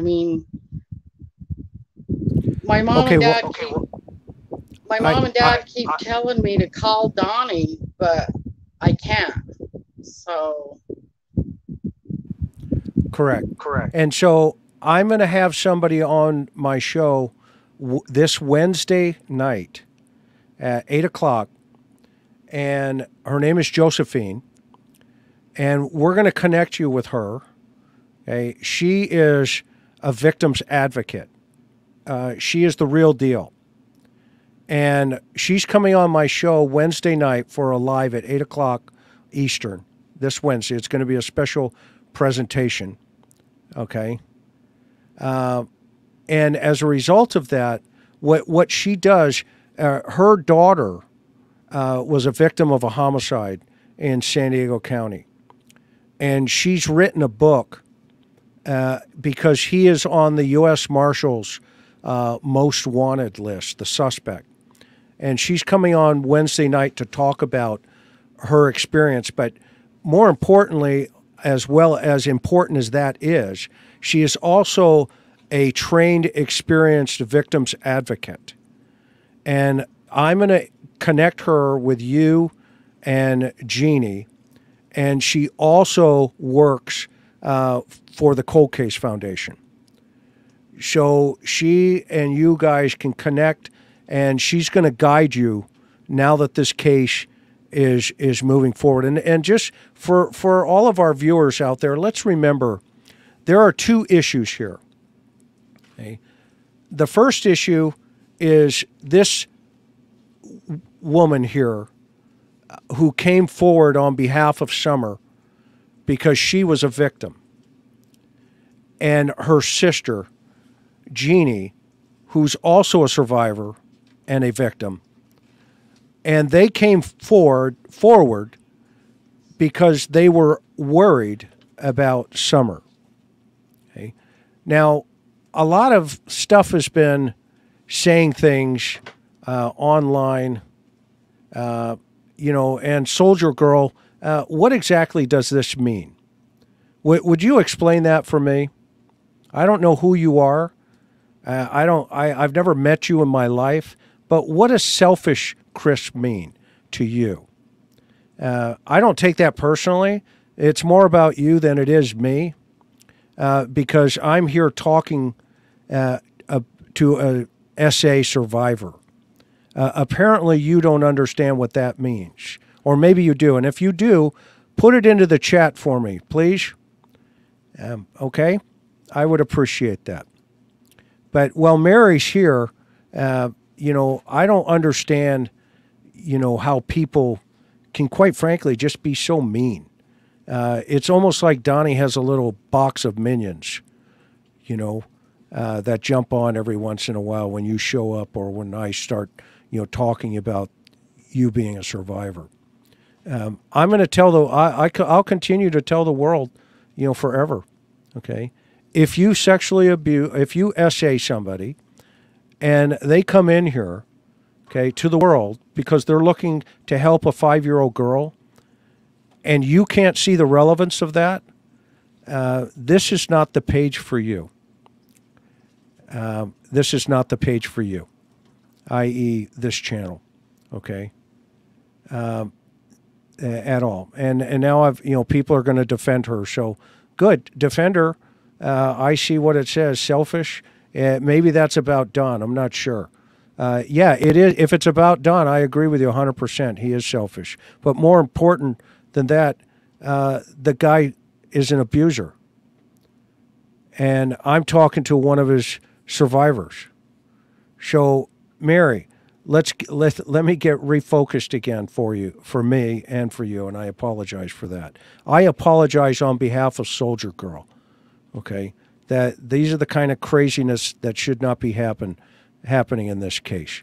Okay, and you've been putting up with it a lot, so I'm going to listen to you. Go ahead. Yeah, well, I just want to put out there that I filed a report back in I believe it was 79 or 80 when this happened to me.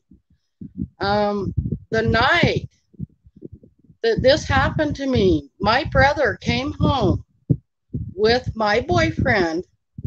They put me in the car, we drove actually to Chris and Mitch Brius's house. They opened the door, my brother and boyfriend both walked in, beat the crap out of both of them. We got back in the car and they immediately took me to the Royce City Police Department. So I filed this report back then. But a couple of days later, my dad made me go back in and drop all the charges. So that was not my doing. I never wanted the charges to be dropped. But back then I was only 13, 14 years old. I didn't have a choice, I was under my mom and dad's roof. And so I had to drop them charges, you know, and now that all this has came out and everything, I mean, I've always wanted to go back in and press charges against him for doing that to me.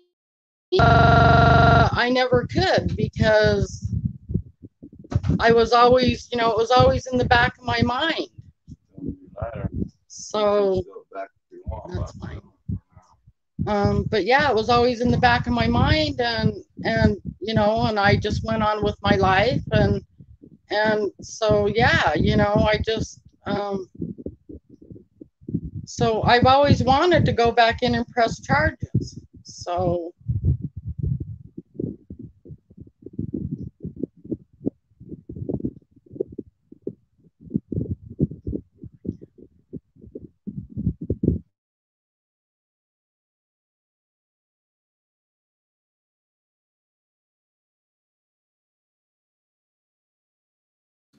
you chose this case. I think people need to understand, and it's important to remind everybody that you and Jeannie came forward. Actually, it was Trish who came forward to and put it out there, and you were right there with her, and not because you were trying to say, hey, you know, I've forgotten about this, but more importantly, and correct me if I'm wrong, you had the courage to come forward and say, look, this happened to me. Okay? And what was your motivation with that? I know what it is, but tell the world, you know, because you're one strong lady and so is your sister. But tell the world. Tell the world.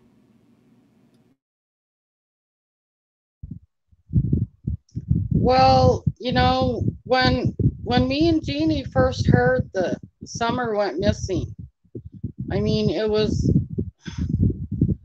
we just really thought that everybody should know about this, you know, and because of the stuff that happened, you know, with his two older kids, you know, I mean, he can sit there and say that his two older kids were never neglected or anything and never lived in the filth that they lived in, but I was there, you know, I know what happened to them two kids. And so, you know, he can say all he wants that it didn't happen, but it did, because I was there. I seen it with my own two eyes, you know, and he just needs to realize that me and Jeannie and Trish coming forward with all this, that he needs to, in my opinion, he's 56 years old. He needs to start standing up for his responsibilities and quit blaming for everybody else for all his problems. He needs to, you know.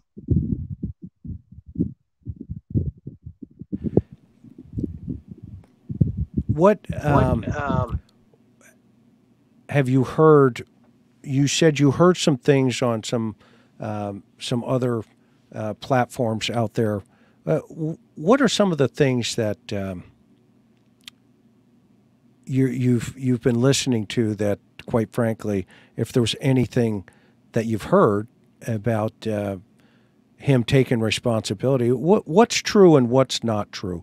Let's get that out there. And by the way, if Soldier Girl, I apologize to you if that was a misunderstanding. I'm seeing the note here. I'm sorry. I thought it was something else, and I jumped to a conclusion. So forgive me. I did not. I didn't understand exactly where you were going with that. So I'm sorry. But Mary, so I think you're one strong person, and you've endured a tremendous amount over the last couple of weeks, quite frankly, right? But what are some other things that you talked to me earlier about that maybe there's some other things that are being said that just aren't truthful. With that, you know, a couple of days ago when I heard him on that other YouTube channel, and he had brought my ex-husband into it. And I don't know why he's doing this, but he's like, oh, well, Russ raped my sister. There needs to be charges against him. That is totally not true, okay?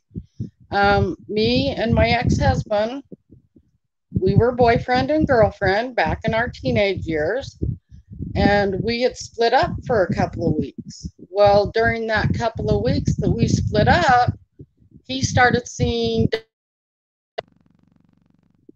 and they dated for a couple of weeks, and then that kind of went sour, and that's all there was to that. There was no rape involved in that. It was just they decided they wanted to get together for a couple of weeks, and that's what happened. And then they split up, and then me and my ex-husband got back together again, and, you know, had kids like 6 years later, and had a family, and you know, that's what happened there. And Donnie's sister even came over to my house back in the 90s, and she wanted to apologize to me for doing what she did to me back then, because we were really close. You know, we were really close sisters back then until all that happened. But, you know, there was no rape involved in that. It was just, you know, things that happen when you're dating, and, you know, they got together and for a couple of weeks, and that was that. So, you know, I have no idea why Donnie even said that, but, you know, I just wanted to clear that up. So.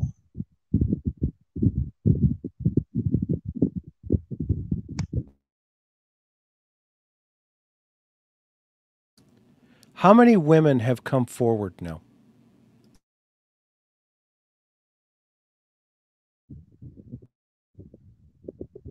You were muted. I'm How sorry, many? Chris, I couldn't hear you. Oh, that's okay. My bad. I'm two for two here. I can't hear. I threw hear you, poor Chris. soldier. I'm sorry. That's okay. Can you hear me now? Can you hear me? I'm batting 1,000. I can't hear you, Chris. Okay, hang on.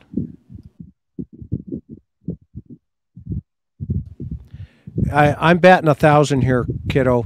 I threw poor soldier girl. You know, the next thing that will happen is Karen will come up here and knock me in the head and say, "Listen, you know, knock it up." Sorry. Okay, hang on for a minute.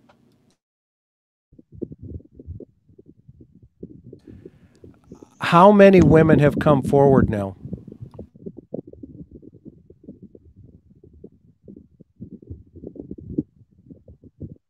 Me, it's her. It's on her side. Can you hear me now?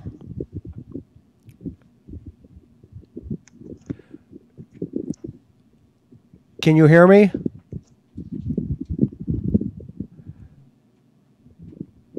Mary, can you hear me? Can you hear me? Okay, go out and then come back. There you go. Okay, I think she just went off.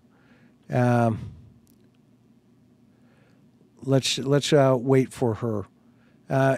Everybody, can you guys hear that? I think she's in the wind or something on the other side there. And Soldier Girl, I got to be honest, I feel horrible now. I really do. Forgive me. I'm so sorry. I did not mean to, you know, go there. It's interesting though, because, you know, like you guys out there, I'm just so engaged with these victims here. They're such good people. Can you hear me? Can you hear me? Okay, sorry. How many women have come forward now? I believe 6. 6.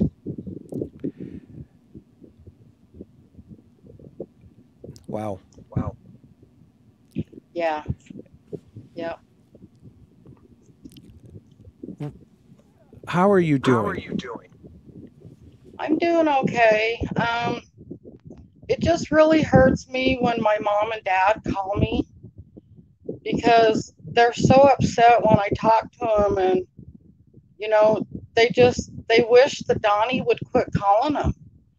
I mean, my dad's ready to change his phone. He he wants Donnie to call him. He wants to talk to Donnie, but he don't want to hear Donnie, you know, complaining to him or whatever Donnie's doing, when he calls him. And, yeah, of course my dad wants to talk to him, but my dad wants to talk to him and say, hi, how you doing? And shoot the breeze with him. He don't want to talk to Donnie and have Donnie complaining about me and Jeannie, and what he thinks we're doing to him. It wasn't us who started all this. It was Donnie, and that prank that they pulled on me last week or 2 weeks ago or however long it was, I don't know. I mean, I can't tell Donnie because I can't talk to him, but I did go to a lawyer. So, and I've got that in the works right now too. So, and this is more than just, this is going to be more than just a civil suit. I can tell you that much right now, because from other things that I've heard from other YouTubers, and I've got that on tape too, that this was premeditated, okay? Intended to come after me and hurt me. So this is going to be a little bit more than just a civil suit. So just so you know, Donnie, I've already talked to a lawyer and things are in motion. Good for you, Mary. Keep strong and empower yourself. Keep going. You don't remember the story I told about the rock across the canyon, right? And about climbing it and getting to the top, okay? You are a survivor, and you have almost 10,000 people here in the chat cheering you and Jeannie on. And you don't look behind you. Stay strong. Keep pressing forward with what you feel makes the most sense for your life. Who cares what YouTube thinks about it, right? Other than our folks over here, because I personally think the people that come to this channel are amazing human beings. In fact, I'm pretty protective, and poor. As you saw me 5 minutes ago, I went, wait a minute, okay, who's going where here, and what's the reason behind it, but this is the passion that these folks are rooting for you, because I think there's a piece of this, and you and I have had a great conversation about this, that you feel, and I'm not going to put words in your mouth, but tell everybody what your thoughts are about as this continues to go forward, how you think it may impact Summer. Well, I'm really hoping that, somebody comes forward, and lets everybody know that what happened to her, that's been my whole, from the very first start, and that's another thing. That's why I started recording Donnie, was because I thought that, well, deep down I do. It's just my opinion, but just like everybody else's, I really do think that he had something to do with her disappearance. I think they both know where she's at. Why aren't they putting the effort out there to go look for her? Why? Because they know where she is. That's just my opinion. But, ever since all this came out and stuff, that's been my whole thing, is to find Summer. And so when I started recording him, I thought, well, you know what, we were close once, and maybe he would start confiding in me and maybe let me know, what happened. But that never happened. All he was set on was hiring a private investigator to try and trick me or something. Why wouldn't you hire a private investigator to find your little girl who's missing? That's what I would be spending my money on. And if it was my little girl missing, I probably would have turned my whole entire house, that whole mountain, into a command center to find my daughter, But that's just me. I don't know. So, but yeah, this whole thing has just been for Summer. And I think for the record, right? Yes. Yes. You had already started recording Donnie before you ever even spoke to me. Yeah, I had already had 4 or 5 phone calls already recorded before I even got a hold of you, Chris. So, and that's another thing. It was me that got a hold of you, Wasn't you getting a hold of me? And I thought you were brilliant when you called me. Because the first thing I said, have you recorded him? And you said, oh yeah. Right. And we haven't even played any of those calls. There's 12 of them. Yeah. And I see Miss Deer, she goes, Mary is wicked smart. That must be from Boston. Good for her. Good for her. Thank you for sharing that. Yes, thank you. So what else? What else is going on? Well, and there was some other things I wanted to put out there. I just this stuff with Donnie calling my mom and dad, it's really got me upset because, they call me, and I think Donnie knows that. And so I think what Donnie's trying to do is to try and convince my mom and dad that me and my sisters are, against him, and we're the bad guys, and we're the ones doing all this stuff, and it's just not true, and the reason why we're coming on, the reason why we do these interviews, which we've only done, Jeannie's done one, and I think Trish has done one, and I think I've done I think this is my 3rd one, maybe my 4th, but the only reason why I'm coming on these is because it's after Donnie goes on his, and I really feel like I need to defend our family and stuff because of the way he's talking about us, and and I mean, I guess I shouldn't feel that I need to defend my family, but I love my family, and it seems like that's the only way I can try to get the point across, at least to Donnie, So.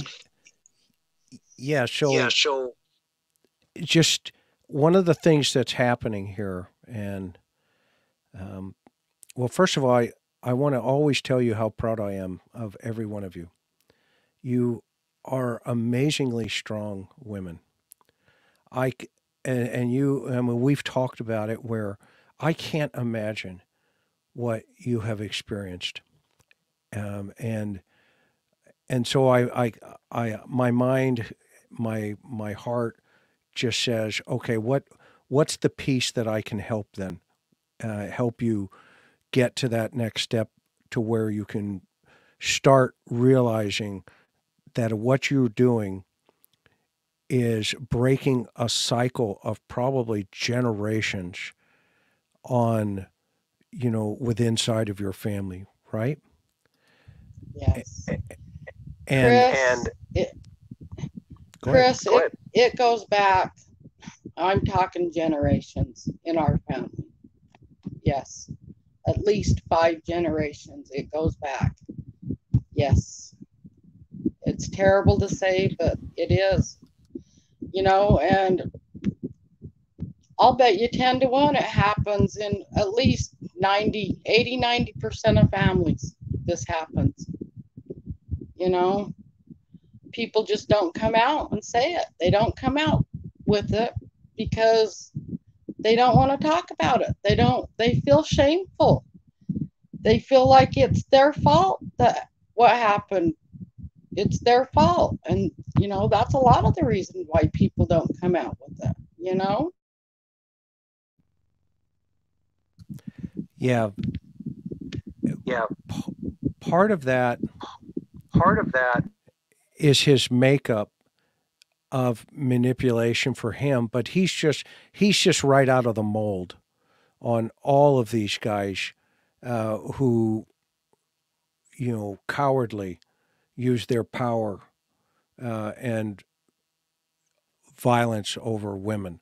And I've been a firm defender of many survivors for a very, very, very long time. And now I just won't stop. I mean, it was, you know, maybe it's, you know, part of my personality. My sweetheart will tell you that I just won't let go. And at the same time, you know, if you look back at one day you're going to look back and see what you're doing, and you're going to look over at your grandchildren, which I know you have, okay, and your great grandma, all right, not great grandma, but your amazing grandma, okay.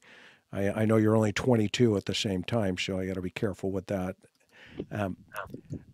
But one day, soon, you're going to see what you just said come to pass in terms of the success of the cycle being broken for generations going forward. And I cannot say enough about how proud the world is of you for not staying silent any longer. What would you tell other, you know, women who have been in your position and then you got the courage to make a change? Well, I would just say, you know, I know it's hard, you know, when like reliving the memories of what happened to you. But the more you come out and the more you get it out of your system, the more you tell your story and let everybody know, it's like this big weight that has been lifted off your shoulders, you know. And so I would suggest, you know, anybody go in and, you know, do something about it. Let somebody know what happened to you, even if you just talk to somebody about it. You know, you don't have to press charges against them or whatever. It's when you finally get this out after all the years, it's just such a relief, you know, and I would encourage anybody to do that. Even men, you know, who have been, you know, sexually assaulted. It's a real shameful thing, but the thing of it is, when you've been SA'd, it's like you lock it up inside your body and you don't tell anybody about it, you know? And I really do think that people need to let other people know what happened, you know? Even if it is just talking to a friend or a sister or a sibling or whatever, you know, get it out, let them know, you know, and I can guarantee you will feel so much better about yourself, you know, and not have so much guilt. That's another thing. There's so much guilt that's built up over years, and it shouldn't be that way. Yeah, and that's one of their biggest tools for manipulation, for guys like this is, as you're seeing, and fortunately behind the scenes, we've been able to talk and kind of walk through a couple of things that we felt were going to be coming. And sure enough, boy, was he right on target? Mm-hmm. Right? Yes. And, yeah.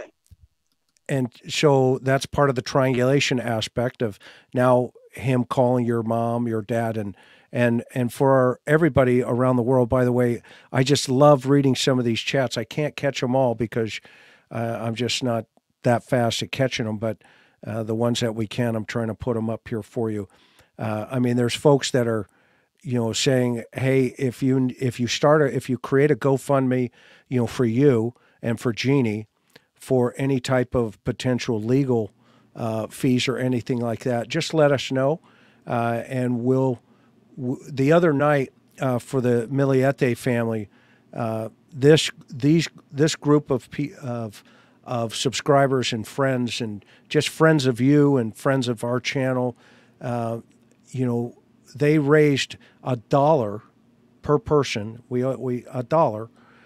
They raised over $10,000 in 2 hours to keep the Miliete family in the search efforts for Maya. I mean, that is love in its purest form.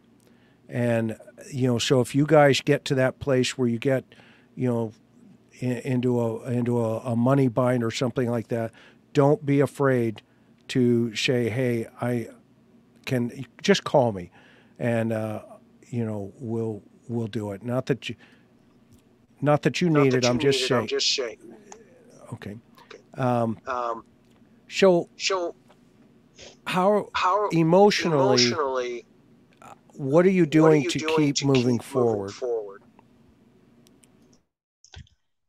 Well, right now, I mean, emotionally for me, I just keep thinking that, that this will come to an end, this will be over with, but in the meantime, I mean, I just try to keep myself busy and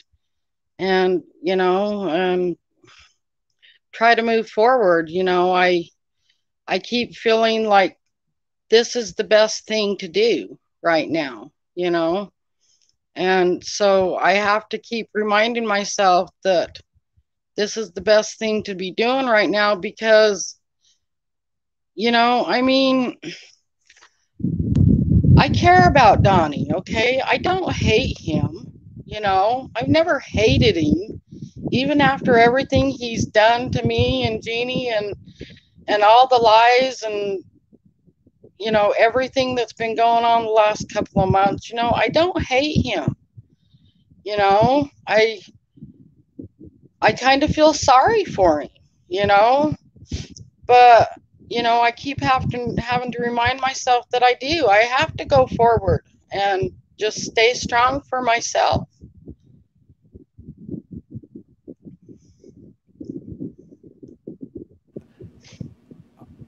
As a friend, I would, and we've talked about this, but I really want to see you, kind of, when you get to that place internally, I want to see you get some counseling, okay? And, that's on your time, obviously.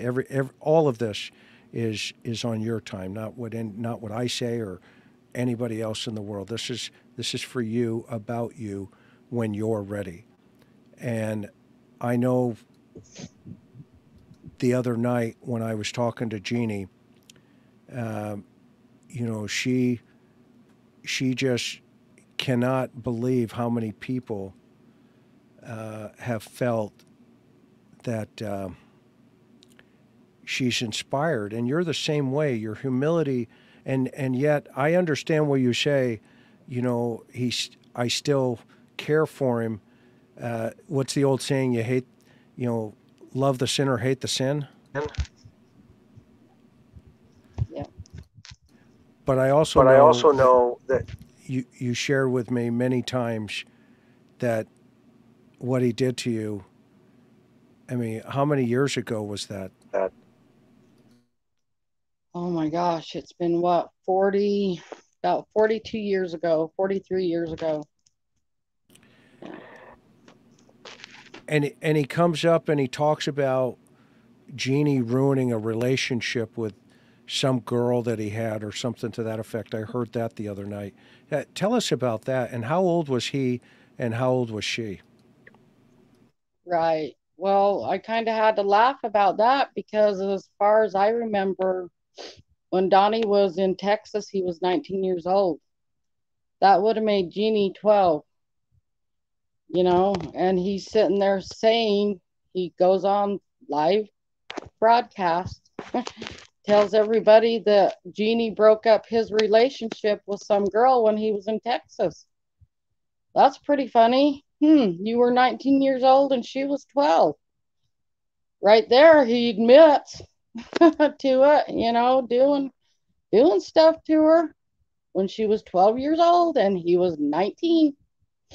So you need to, I don't know. Like I said, he won't shut his mouth to save his life. He just keeps talking and talking and talking. But that's okay, because the more he talks, the more he gets in trouble. So Yeah, and Ellie is monitoring everything that he does on YouTube. Everything. He even texted me the other night, tried to get me to call him, and I'm not, homie, don't play that. But he is the gift that keeps on giving. I agree with you 100% there. I see, folks are saying Chatty Cathy, and all he does is he's just, if I love where he says, what does this have to do with summer? What does this have to do with summer? Well, here's a question. Okay, what doesn't it have to do with summer? I'm going to start asking that question. What doesn't it have to do with summer? Right. Because you're right. Because if he was doing this stuff to my sister when she was 5 years old, Lord only knows what was going on with Summer, and I'm not saying there was anything going on with them, but it's pretty suspicious, and so I don't know. And there was even stuff that I seen today on another YouTube channel that somebody put out like a day or two ago, and apparently it was supposedly supposed to be H's sister talking to somebody, and she was saying that Donnie used to take showers with Summer. It's like, wow, that's just totally unreal. Now, I don't know if that was true or not, but it's been put out there. So, Yeah, we'll let that. With stuff like that, we want to hear it directly from him or something, right? I mean, we don't want to kind of guess on that stuff. I mean, because we don't know. Okay, we don't know. Now, what we do know is, for over 5 years, Summer slept in the parents' bed every single night. And one of the last memories he had was skin-to-skin contact that day before he left for work, or that whatever the reality is going to be. Yeah, and I was just putting out there, just what I read. I'm not saying that was true, because I have no clue who it was from or anything, the YouTube channel or anything like that. But there's so much stuff that's coming out, and people are coming forward, and I wish I knew if it was true or not. There's so many rumors going on out there. It's just terrible, Yeah, what do you think happened to Summer? What's your perspective? Because you've talked to him so many times. You guys were pretty close before, obviously, the assault occurred up until that point. Because you guys are the same age, right? Yes. Yeah, we're only about a month and maybe 6 days apart, I think. And I was born first. But yeah, we were really close in age. We went to school, you know, in the same classes and stuff like that. And so yeah, we were really close when we were younger, you know, and so I just, you know, I thought maybe by getting, you know, talking to Donnie, you know, I thought maybe he would put his trust in me, you know, and let me know what happened, because I feel like he does know what happened. But, you know, and this is just my speculation. I can speculate just like everybody else. You know, I don't know what happened. I was not there. I just really feel like Donnie was laying in wait in the basement and waiting for her. And I think she went down to play with her toys. The boys didn't know. They had their faces glued to the computer. They were playing games. Kids do that. There could be a bomb going off right next to them and they would have no idea. They're so engrossed in their games. And I just really feel like he took her out that door and ran her down that trail. And I think he had maybe the car or whatever parked next to that shed. And I think he took her there and took off and went and dumped her somewhere, went and buried her somewhere. And I think that's when he got the call from Candace. She's like, you know, Summer's missing. But that's my speculation. You know, a lot of people have other ideas of what happened to her. That's just mine. You know, I'm not saying it happened. That's just my speculation. Sure. Yeah, and you come from a different perspective than anybody else because you've known him for all your life. I mean, pretty much, right? Yeah, you know, and I don't know. So I have a question for you, Mary. So, you know, and some of those other things that are coming out could very well, you know, they could fall into place, right? At some point. I mean, but at this point, you know, they're coming from, you know, reliable sources, but at the same time, you know, I help everybody understand really what Donnie was like in his criminal activity. Now, outside of the SA, I mean, this guy was quite a character. If I've done my homework correctly. Yeah, yeah. You know, Donnie started young. 13, 14, 15 years old. He was getting in trouble all the time, constantly. I believe it started out with just robbing little places, you know, like little convenience stores and stuff like that, and trying to get money for drugs. And I don't know if it was the people that he got messed up with, because, you know, back then, I mean, we hung out with basically the same people, but then he started hanging out with people we didn't even know, you know? And so he started getting in trouble and just started doing drugs really bad. And was he chasing the needle?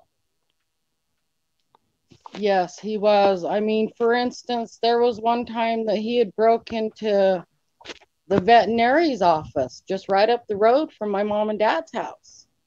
And he broke into their cabinet and started shooting up all kinds of dog drugs or animal drugs that I don't even think he even knew what they were. He was just out for drugs, you know, and always coming home with tracks up and down his arms and his legs, and it was really bad. You know, he was always going around to all the houses, everybody he knew.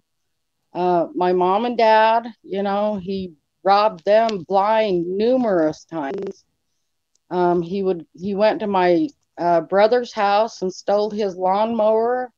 He tried coming to mine and my ex-husband's house. He tried stealing our lawnmower, but my husband was ready for him because we knew he was going around to everybody's house in the family stealing their lawnmowers and stuff. So we had set up a trap for him one night. with mason jars and fishing line. And we put the fishing line all around the bottles and around the lawnmower. So when he came into the underneath, the awning to grab our lawnmower, all the bottles came crashing down. Well, he ended up taking off. So.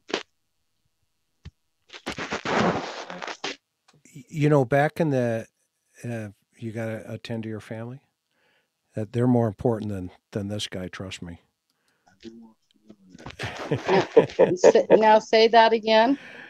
I said, if you have to attend to your family, they're more important than this guy. That's for sure. So. Okay, he was just telling me that he was going to bed. So yeah, we're good. Okay. Well, tell him. Thank you for sharing your time. Yeah, he appreciates it. So one of the things, I don't know if you remember, back in the day, vet offices were big targets because of phencyclidine, which is PCP. Oh, I didn't know that. See, I didn't understand. Horse tranquilizer. Oh, see, I didn't understand why he would want to bust into a veterinarian's office. I had no clue back then. I was, So. Yeah.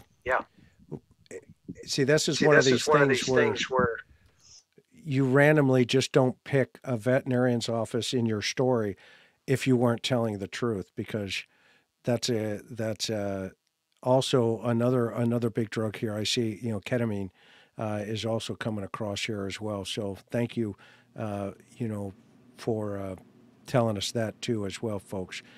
So Mary, you kind of brushed over it, but he was doing armed robberies. Yes, he was. And that's why he went to jail and stuff and juvenile and everything, because yes, he was. And he actually took, I believe it was a 9mm from my dad's closet and used that. Yes. And then after he used it, he went and pawned it. It was like a $900 gun, and I believe he got $150 out of it. Yeah. So he's been in trouble with the law, quite a bit. And now what about his runs to Mexico and Texas? Well, now a lot of things when he was in Texas. I never knew that he went to Mexico, though. But, I mean, I guess he could have, but I never heard about that until he started talking about it just like a couple months ago. So. What about Texas?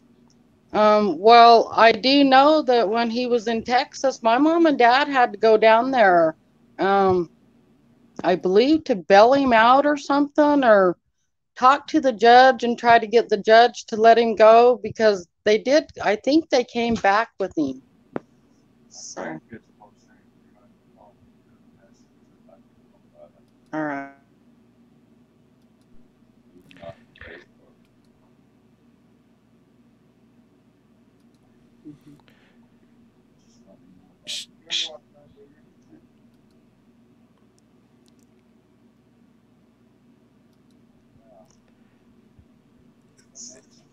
Sorry about that. No, you're fine.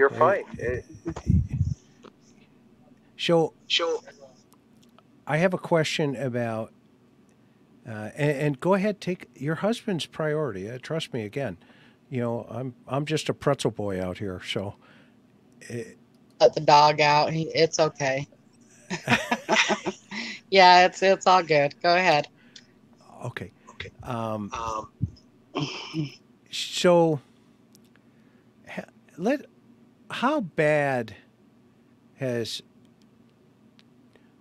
when Donnie would go into prison and he'd come home and he'd get out or go back, he said that you guys made a lot of phone calls to his probation and parole officers.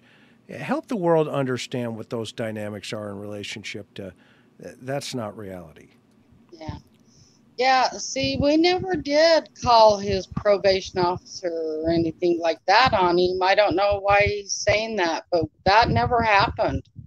As far as I know, that never happened. Well, for one thing, he was never out of prison or jail long enough for us to call his parole officer. I mean, he would get out of prison and he would come, and of course, he had nowhere else to go.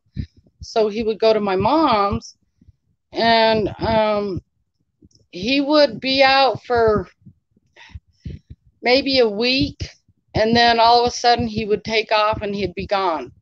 And nobody would see him until we got a phone call that he was in jail again.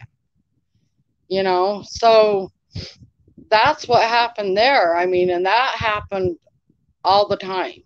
You know, I mean, he'd go to jail or prison and get out, and he'd be like, "Oh, I'm all rehabilitated," and he would start talking about doing the church thing, but he'd be out not less than a week and he'd be right back into drugs again, right back stealing again, everything. So, you know, and the only time I would see him is when he would come to my mom's to rip them off or steal something. So 2 questions. Do you know who owns the Subaru and who it's registered to? I don't, but is what I was trying to get across to everybody. You know, myself, I don't think Donnie has the credit to get a car like that. And if it's in anybody's name, it's in my dad's, because, or maybe his sister's, because they're the only 2 that I know of that would have the credit and that would help him get that car. You know what I mean? So if it's in anybody's name, I believe it would be in my dad's. Okay. The second one is your dad is advancing in Alzheimer's, and I know you and your dad are really, really close. But how much has, now this is Donnie's biological father, right? Okay. But Yes. you call him dad. He was more of a dad to me than my real dad. You know, I mean, I love my real dad with all my heart.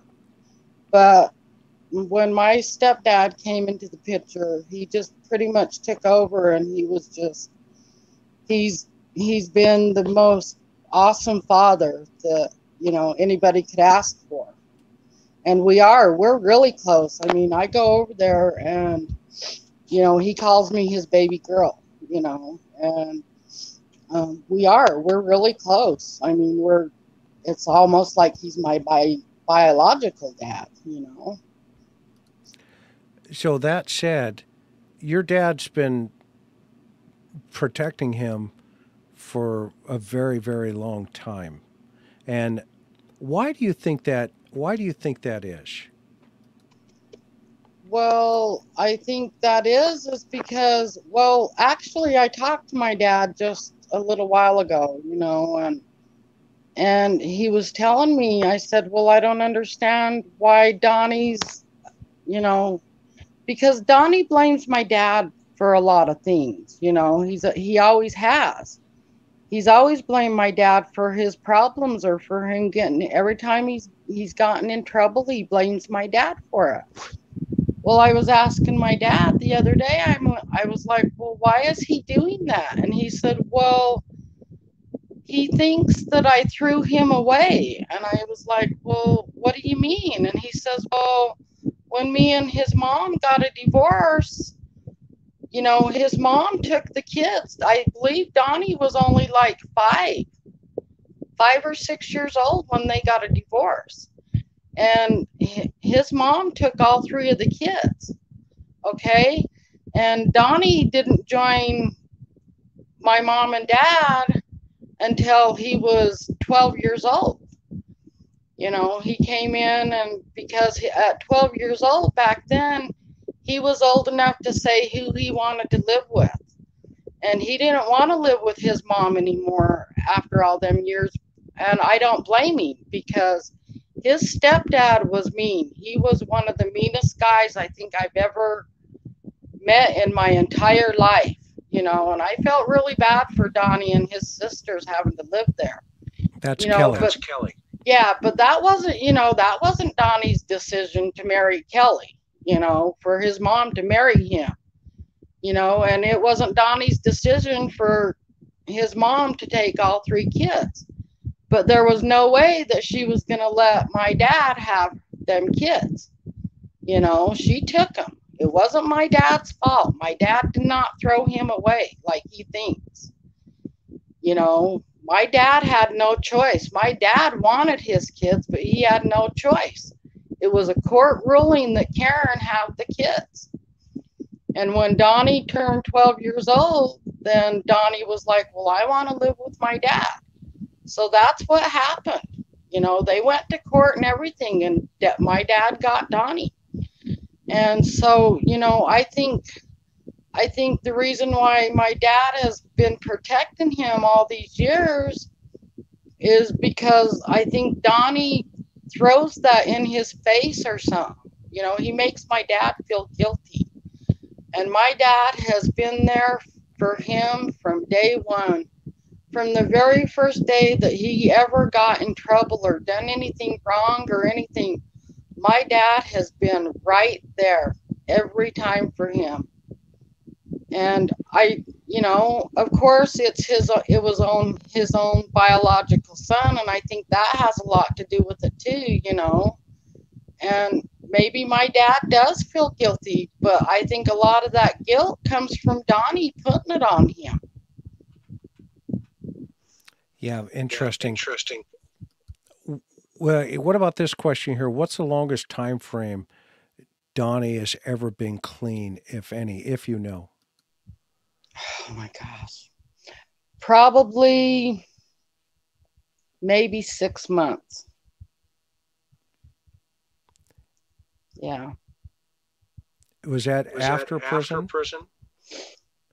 I think that was when he started having his kids.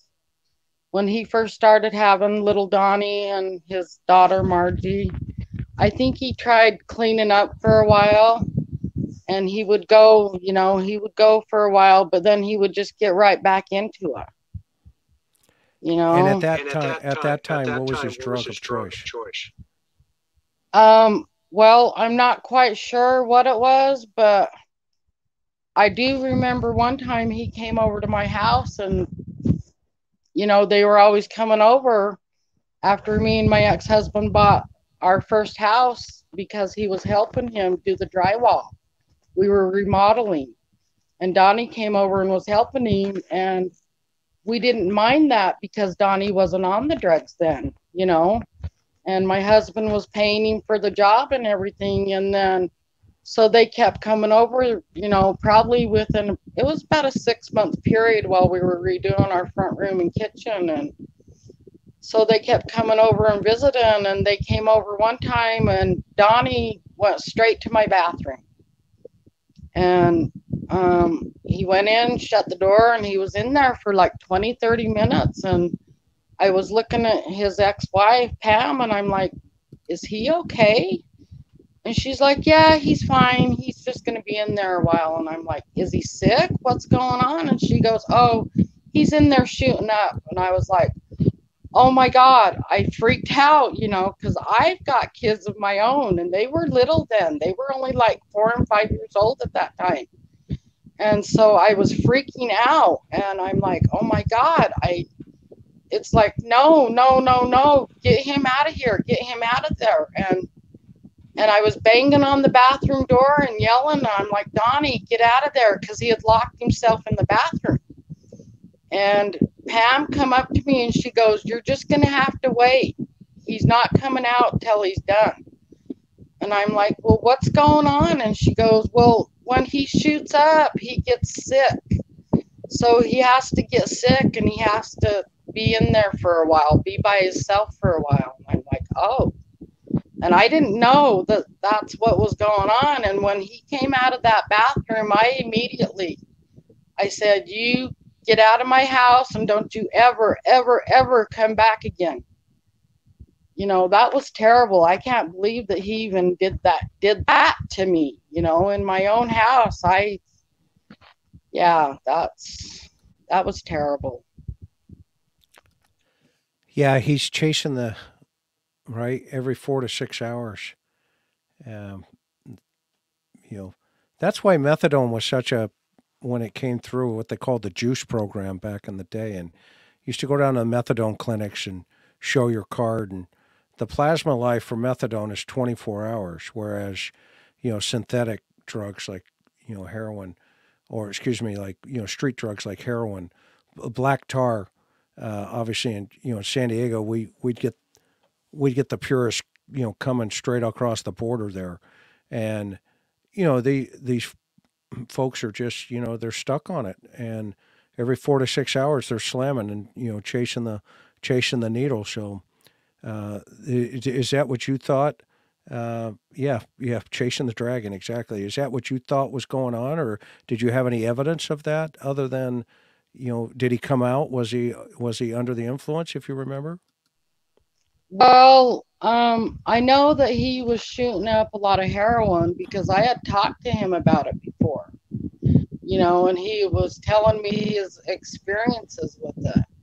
And he even told me, he said, Mary, the first time I ever did heroin, he said it was like such a nice high, I guess, or whatever. He said after that first time, he had to keep going back, and I was like, wow, that just doing it one time got you hooked. And he's like, yes. He said that it was a very powerful drug, and I was like, God, well, I'm glad I've never tried it, because I wouldn't even want to be there. Yeah, I would never do that. Yeah. Yeah.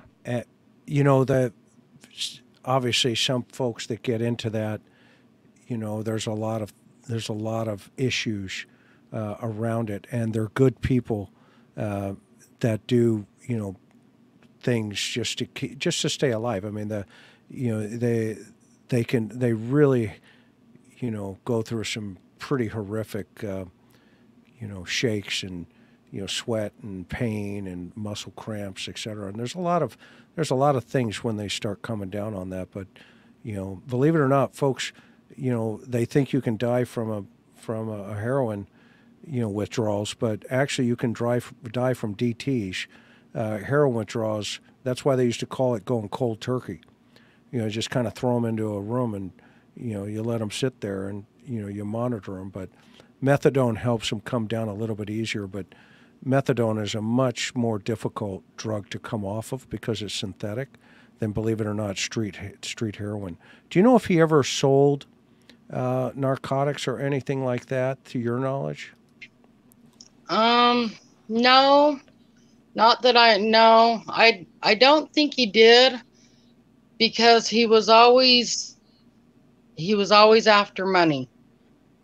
He could never hold a job, and if he did get a job, back then it was only just for like a month or so, because he was always right back into the drugs, and supporting his habit, he would always go around to the family and steal things from us. That's how he would support his habit, and I think my mom and dad kind of turned a blind eye to it for a long time there, because they just knew that it was going to happen as soon as Donnie got out of jail or prison. They knew he was going to steal from them.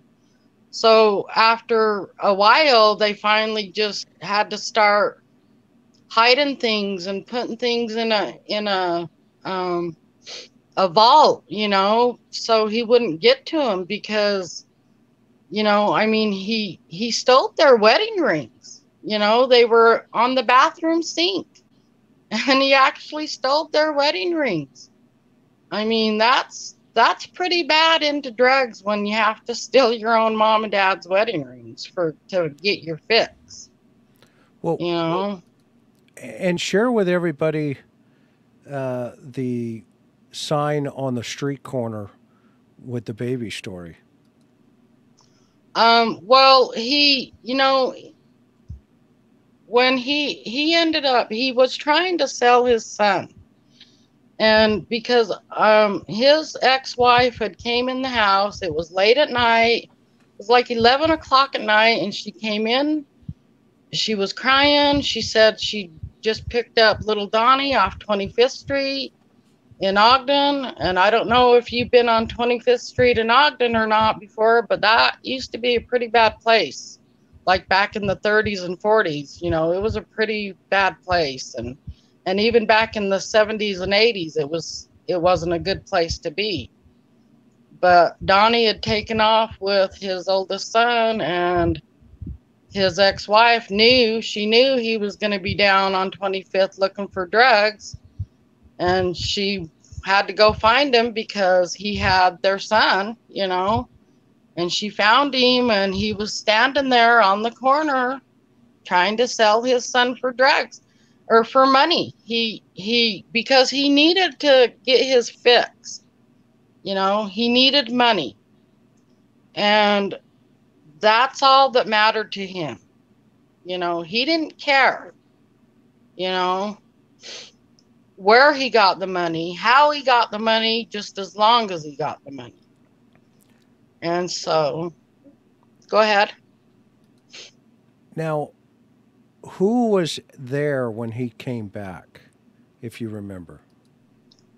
You mean from trying to sell his oldest son? Yeah. Well, I remember it was me and Jeannie, and I think Trish was there. My mom and dad was there. It was late at night. We were getting ready to go to bed, and she came in, and she said she caught Donnie trying to sell little Donnie, and she was crying. She said she didn't know what she was going to do. She said she just left Donnie there, her husband. She said she just left him there and grabbed little Donnie and came directly to my mom's because she didn't know what to do. And you were there. Yes. Yeah, I was there. Yeah. And so, Donnie can say all he wants. I didn't try selling my kids. I didn't try selling my kid. Yes, he did. Unless his wife was lying, I guess she could have been lying, but I don't think she was. Did you see the baby? Yeah. She had both the kids. Margie was just probably about 6 months old, and little Donnie, I believe, was about 2. So, yeah. And that was another reason you came forward, wasn't it? Well, yeah.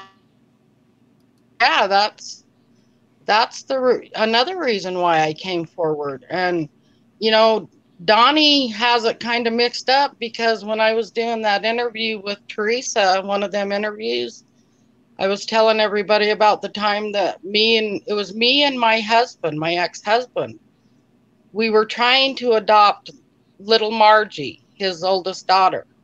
And she was I believe she was maybe 4 or 5 years old about that time. And Donnie wasn't working. He was on drugs. They needed money to pay their rent. And we just did not agree with the way they were raising them kids. And so we talked about it, and I asked my husband, I said, well, what would you think about us adopting Margie? And we talked about it, and he said, yeah, we could do that. He said, we can't adopt them both, but if we're going to adopt one, let's adopt Margie. And I said, okay. And they had came over. We talked about it. We got all the adoption papers in order. We had them at our house. And to convince them to adopt Margie, we did. We offered them $10,000 because we knew they needed money, you know, and we just wanted a safe place for Margie, you know. And so they had came over to sign the papers, and we started talking with Pam, and Pam goes, I mean, she had the pen in her hand waiting to sign them papers. And she goes, now, before I sign these, I just want to make sure that, you know, that we can come over and see her and take her to places when we want, and come over anytime and take her and still see her. And I told her, I said, no, Pam, no. If we adopt her, she is going to be our little girl. You cannot have any contact with her at all, because we didn't want them having contact with her. And right then and there, she's like, no, I'm not going to do it. And Donnie, they argued about it. Donnie was ready. All Donnie was, he was kept saying, just sign it. Just sign it so we can get the money and get out of here. Just do it. And Pam was like, no, I'm not going to do it. So that didn't, so it all fell through. Now, I want to clarify for everybody, all that you're sharing with me and the world here, just for the record, everybody, Mary has shared with me in the past, and she has not missed a beat in her truthfulness about these stories. So everything that you're hearing here, I've heard, you know, already, you know, a while ago, but she felt comfortable enough now to kind of, you know, elaborate a little bit deeper in what she's talking about here. So imagine you come up, you know, selling his you know, little Donnie. And how old was he at the, about that time, if you remember?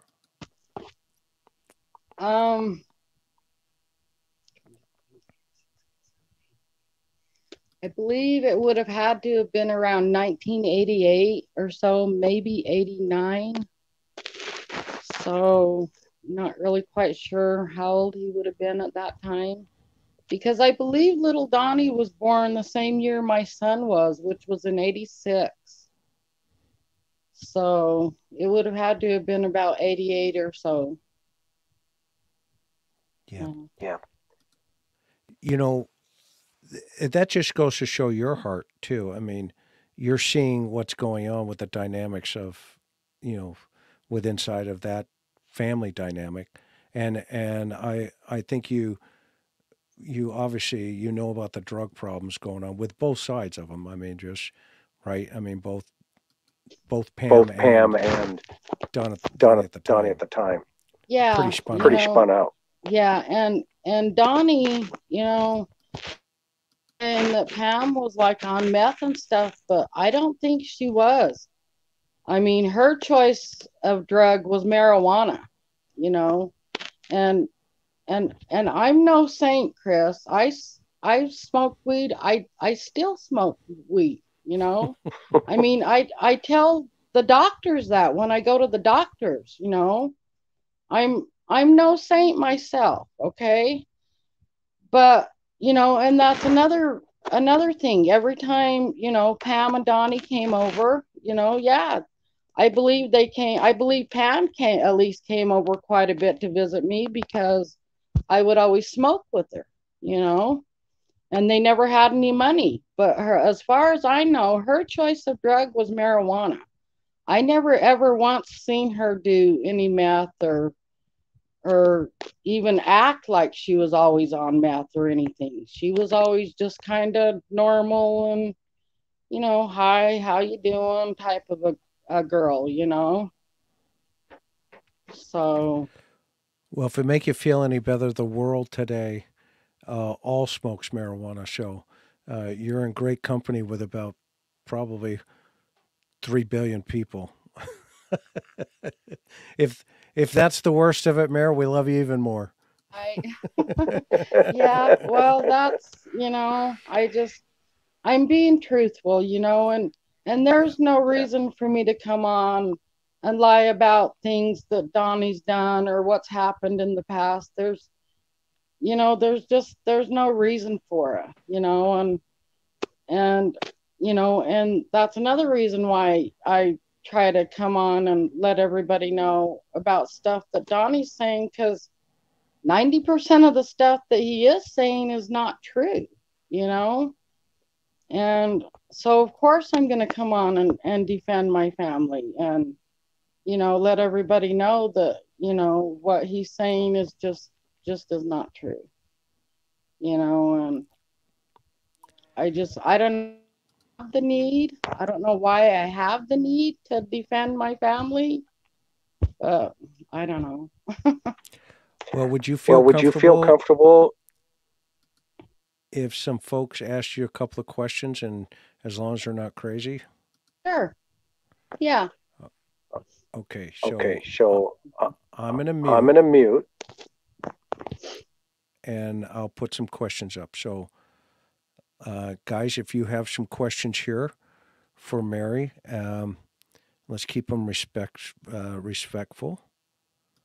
Okay, here's the first one. Do you think he sold Summer? Yeah, with a lot of other stuff that's been coming out, my mind kind of wanders towards that, It's very possible because of all the sex trafficking that I've heard, that even just around his area, there's, quite a bit. So he could have, I'm just not quite sure. So I'm going to answer this one.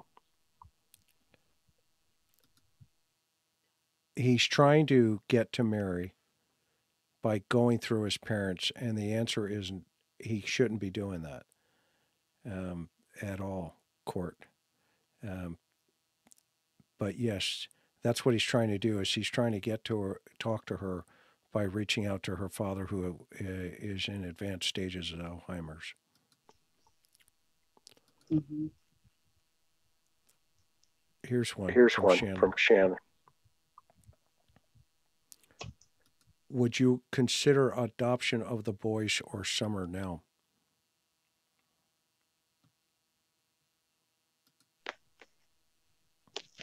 Yes. If I was in a better position than I am now, I would do it in a heartbeat. I would do it so in a heartbeat. If I could take them boys and Summer too, you betcha. I would do it in a heartbeat. Hang on for a minute.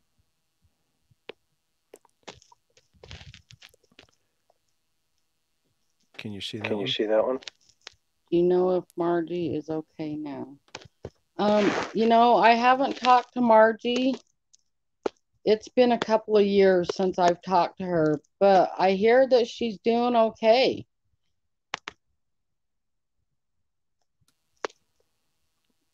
Okay. This one's from me. Do I think Summer's case will be solved?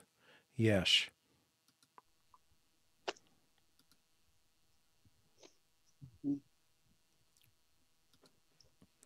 Where is little Donnie today?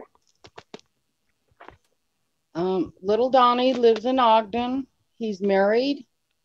He's got 2 beautiful children. He's a very, very hard worker.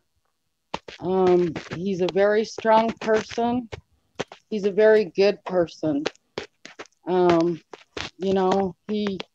He hates what's going on right now with all this. He tries to keep to himself because he don't want to get involved with any of this. But he turned out to be a really good dad and father and husband, and he's doing great. Yeah. But he got in trouble. He did. Yep, he did, And when he got in trouble and went to prison, I thought, oh my gosh, he's just following in his dad's footsteps. but he pulled himself out of that situation. And I am so proud of him for doing that. You know, I am so surprised that them two kids got out of their situation the way they did, you know, and the way they are today. I'm so proud of them, you know. And little Donnie, he's doing great. What about this What about this one? Where do you think the cycle of abuse started? For Donnie, I really do think it was Kelly, his stepdad. I don't think Donnie wants to come out and talk about it, you know, because like I said, with men and boys, it's a lot shameful more, I'm thinking, you know, than with girls or women. But I just think Donnie don't want to come out and say what happened in that household with his stepdad. He has told me about his stepsisters being abused by his stepdad, and also his sisters have told me about being abused by him. So, you know, I'm thinking that's where Donnie got it from, was his stepdad.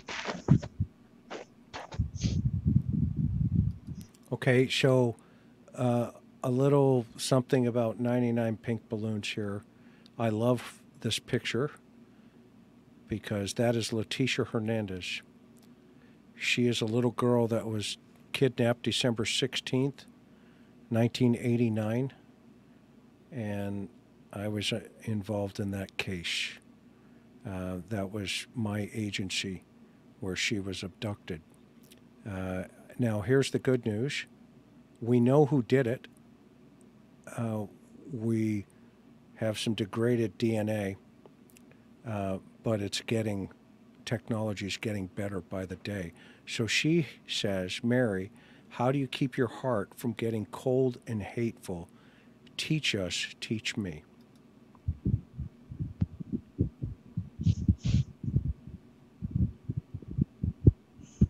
I can't hear you, Chris. So the question is, I think your sound went off. Can you hear me? Yes, we can hear you. Your speaker. I'm gonna go out and come back in. Okay, no, it's your speaker.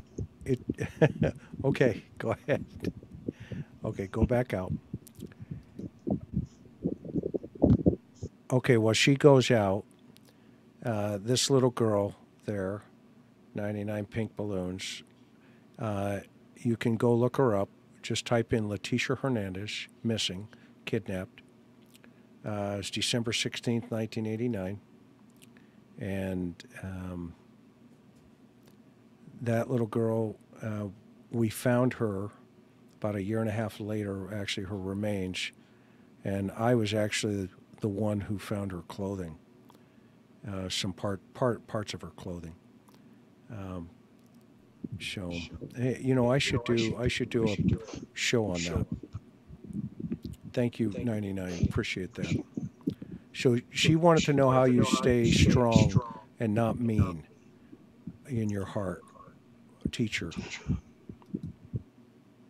You know, it's really hard. I try to keep my composure with Donnie because, you know,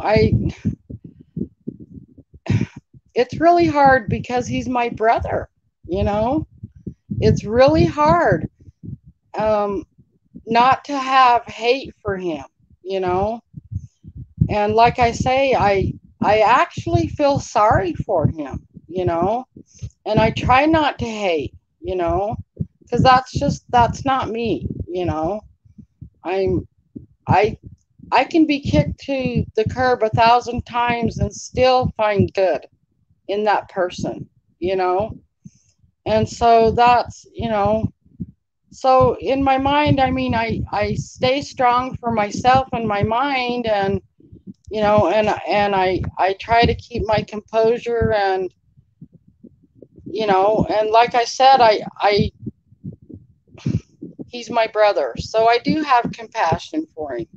even though all the stuff that he's done to me, I still have compassion for him, so, and I try not to hate because I don't like going there,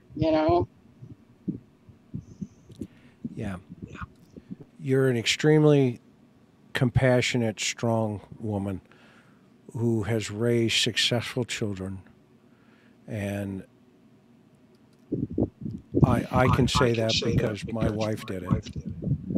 Right. And we're very blessed. Like you have a good husband who, stands alongside you. And the fact that you're able to show that type of strength is amazing. And I think you can see over here the world just thinks you're amazing. And so we're almost 3 hours into this. So what I'm going to do is we'll have you back. You know me. Okay? But what do you want to tell the world? Who's listening right now? There's almost 10,000 people. Well, I just want to let everybody know, I talk to Jeannie pretty much almost every day, and we both, and even Trish, we are all so amazed at everybody that has, shown their love and everything for us. And I just want to thank each and every one of you. I mean, I've got a lot of messages and stuff, and I read them.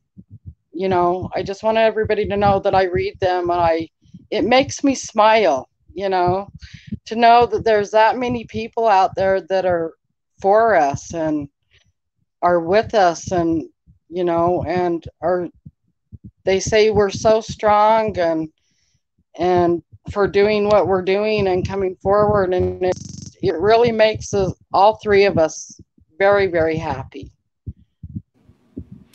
So let's put some love in the chat here for Mary.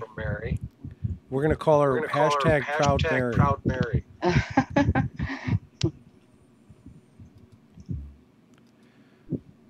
Okay, Mary.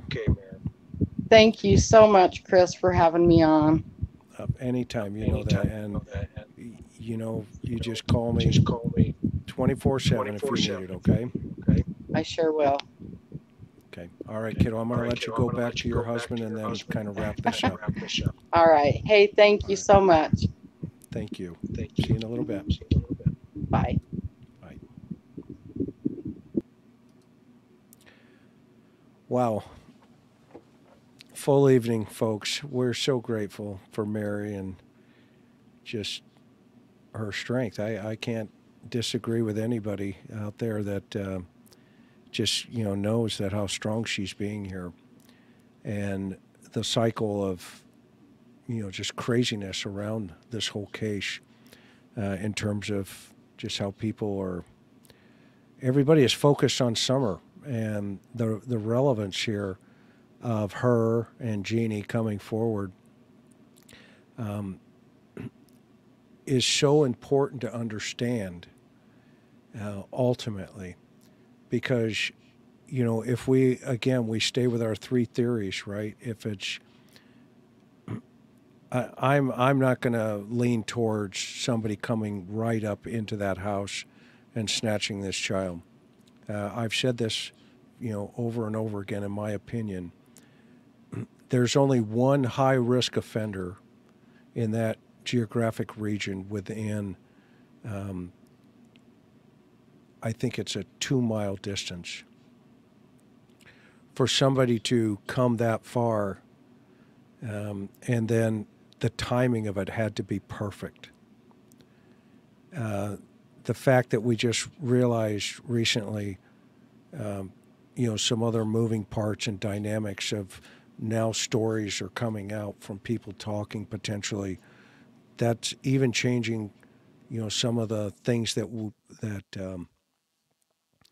had been floating around there. But let's just use the door for an example now, the basement door. Okay? I don't know if you guys caught it or not, but that is a one-way glass.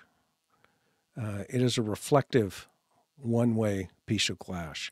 You can only see out. You cannot see in on that door.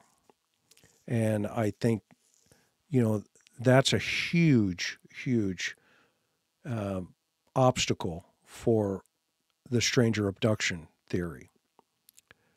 The second huge obstacle is just geographically. The suspect would have had to come up onto that property and then at some point had to realize that in their target acquisition, i.e. Summer, she would have had to come out of that door or had to come out from the kitchen door to put herself into the environment whereby she would be observed and then kidnapped. Now, the other problem with that is the suspect is taking a huge risk coming up onto that property, okay, for a couple of reasons. One is Don's truck, if we're to believe that he took that Subaru and all the employees, signed off on seeing him, well, that means the suspect who's coming up to snatch Summer sees Don's truck at home. That in of itself is very problematic for a stranger abduction. And so that in of it, we have to think about that at length and say, okay, well, what are the probabilities? What are the probabilities of that? Not the possibilities, but what are the probabilities of that? Right? Well, the probabilities go very, very down. They go low. They go low. Okay? So then the next piece then is where are these dogs? What are these dogs doing that scent on Summer? Where does the scent pick up? And if it's the strongest scent is out that door, but around up towards that swing, okay, and that means in of itself,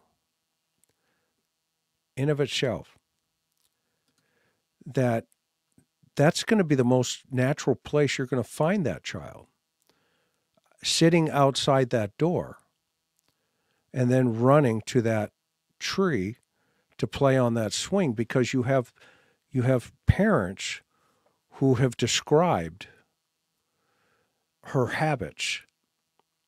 And not only that, have added a narrative into those habits that the boys were basically told, keep an eye on Summer. Don't let her out of your sight. And then the explanations for that were the wild animals, the bears, and, all the stories that came along with that. Okay?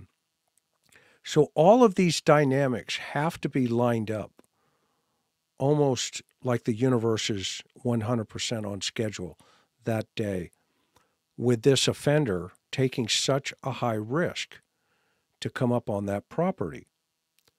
And so you would have to have a lot of things fall into place for that suspect to come up there, and reasonably, if there's a place of opportunity or target, it would be out by that swing.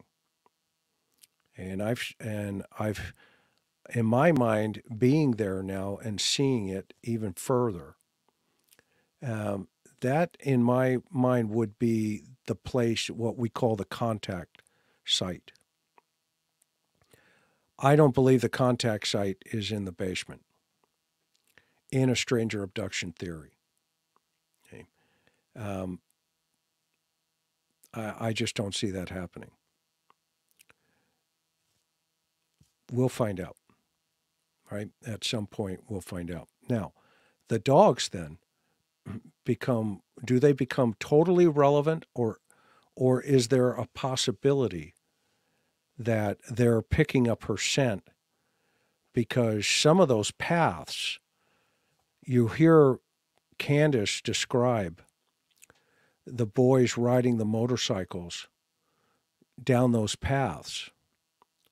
And then you hear the dad describing that Summer used to chase him on the motorcycle, and you even see a video of one of the children on the motorcycle with Summer taking off behind it.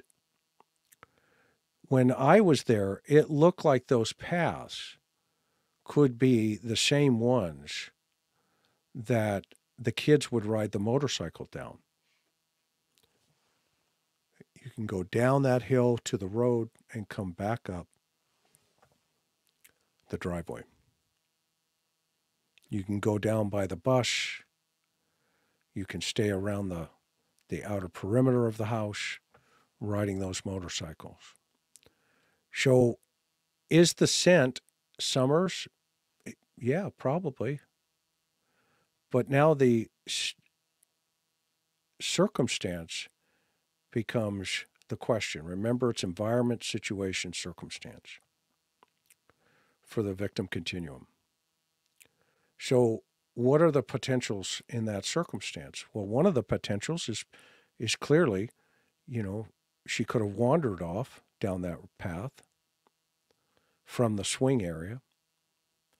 She could have, it could be old scent in terms of always there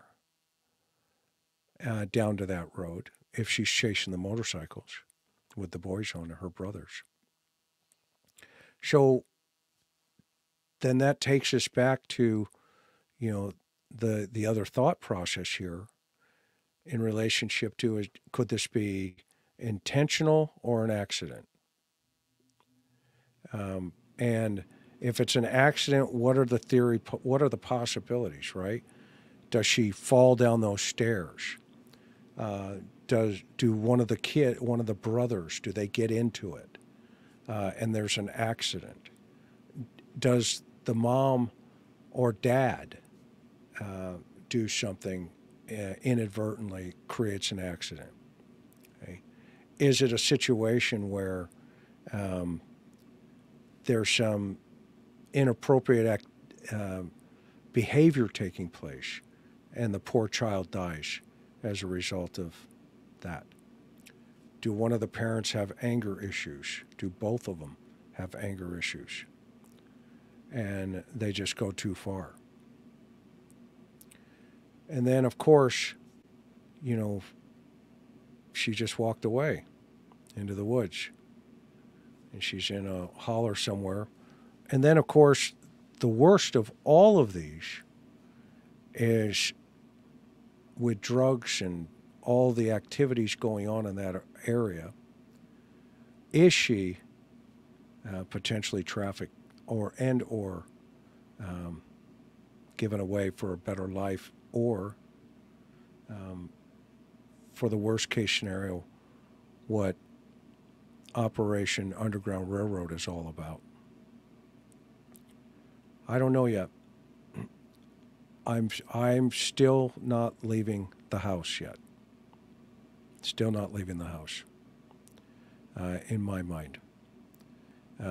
And however, if it is a random situation, how that individual got away with it,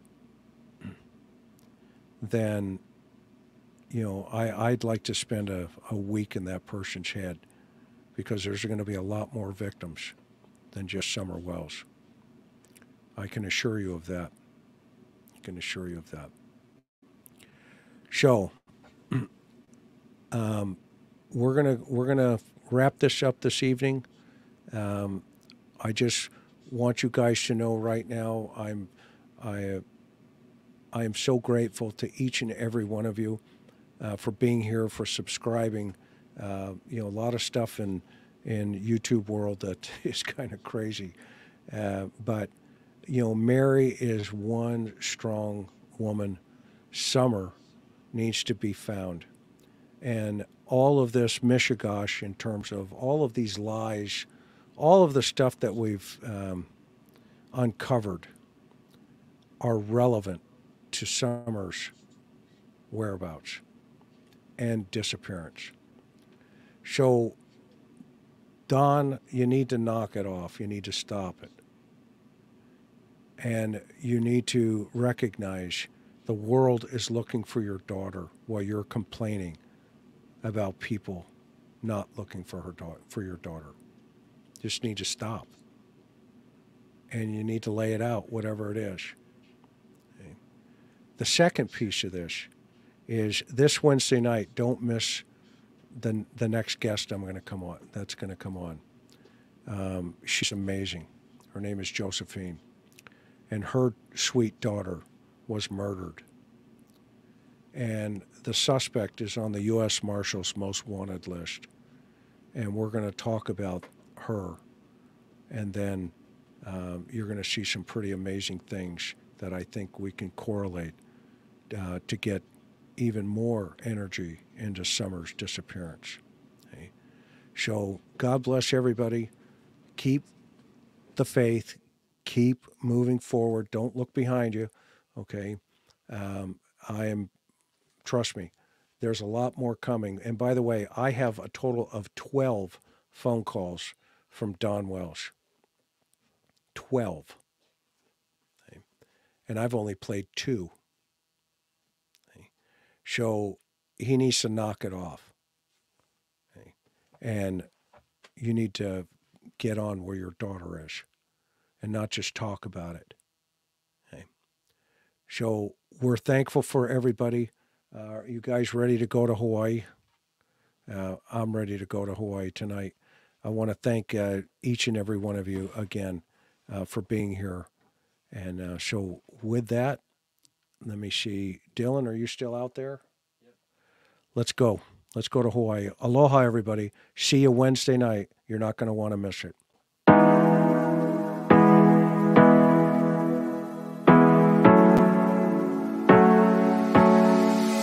Hard working every day, I'm stressed out 24/7, babe.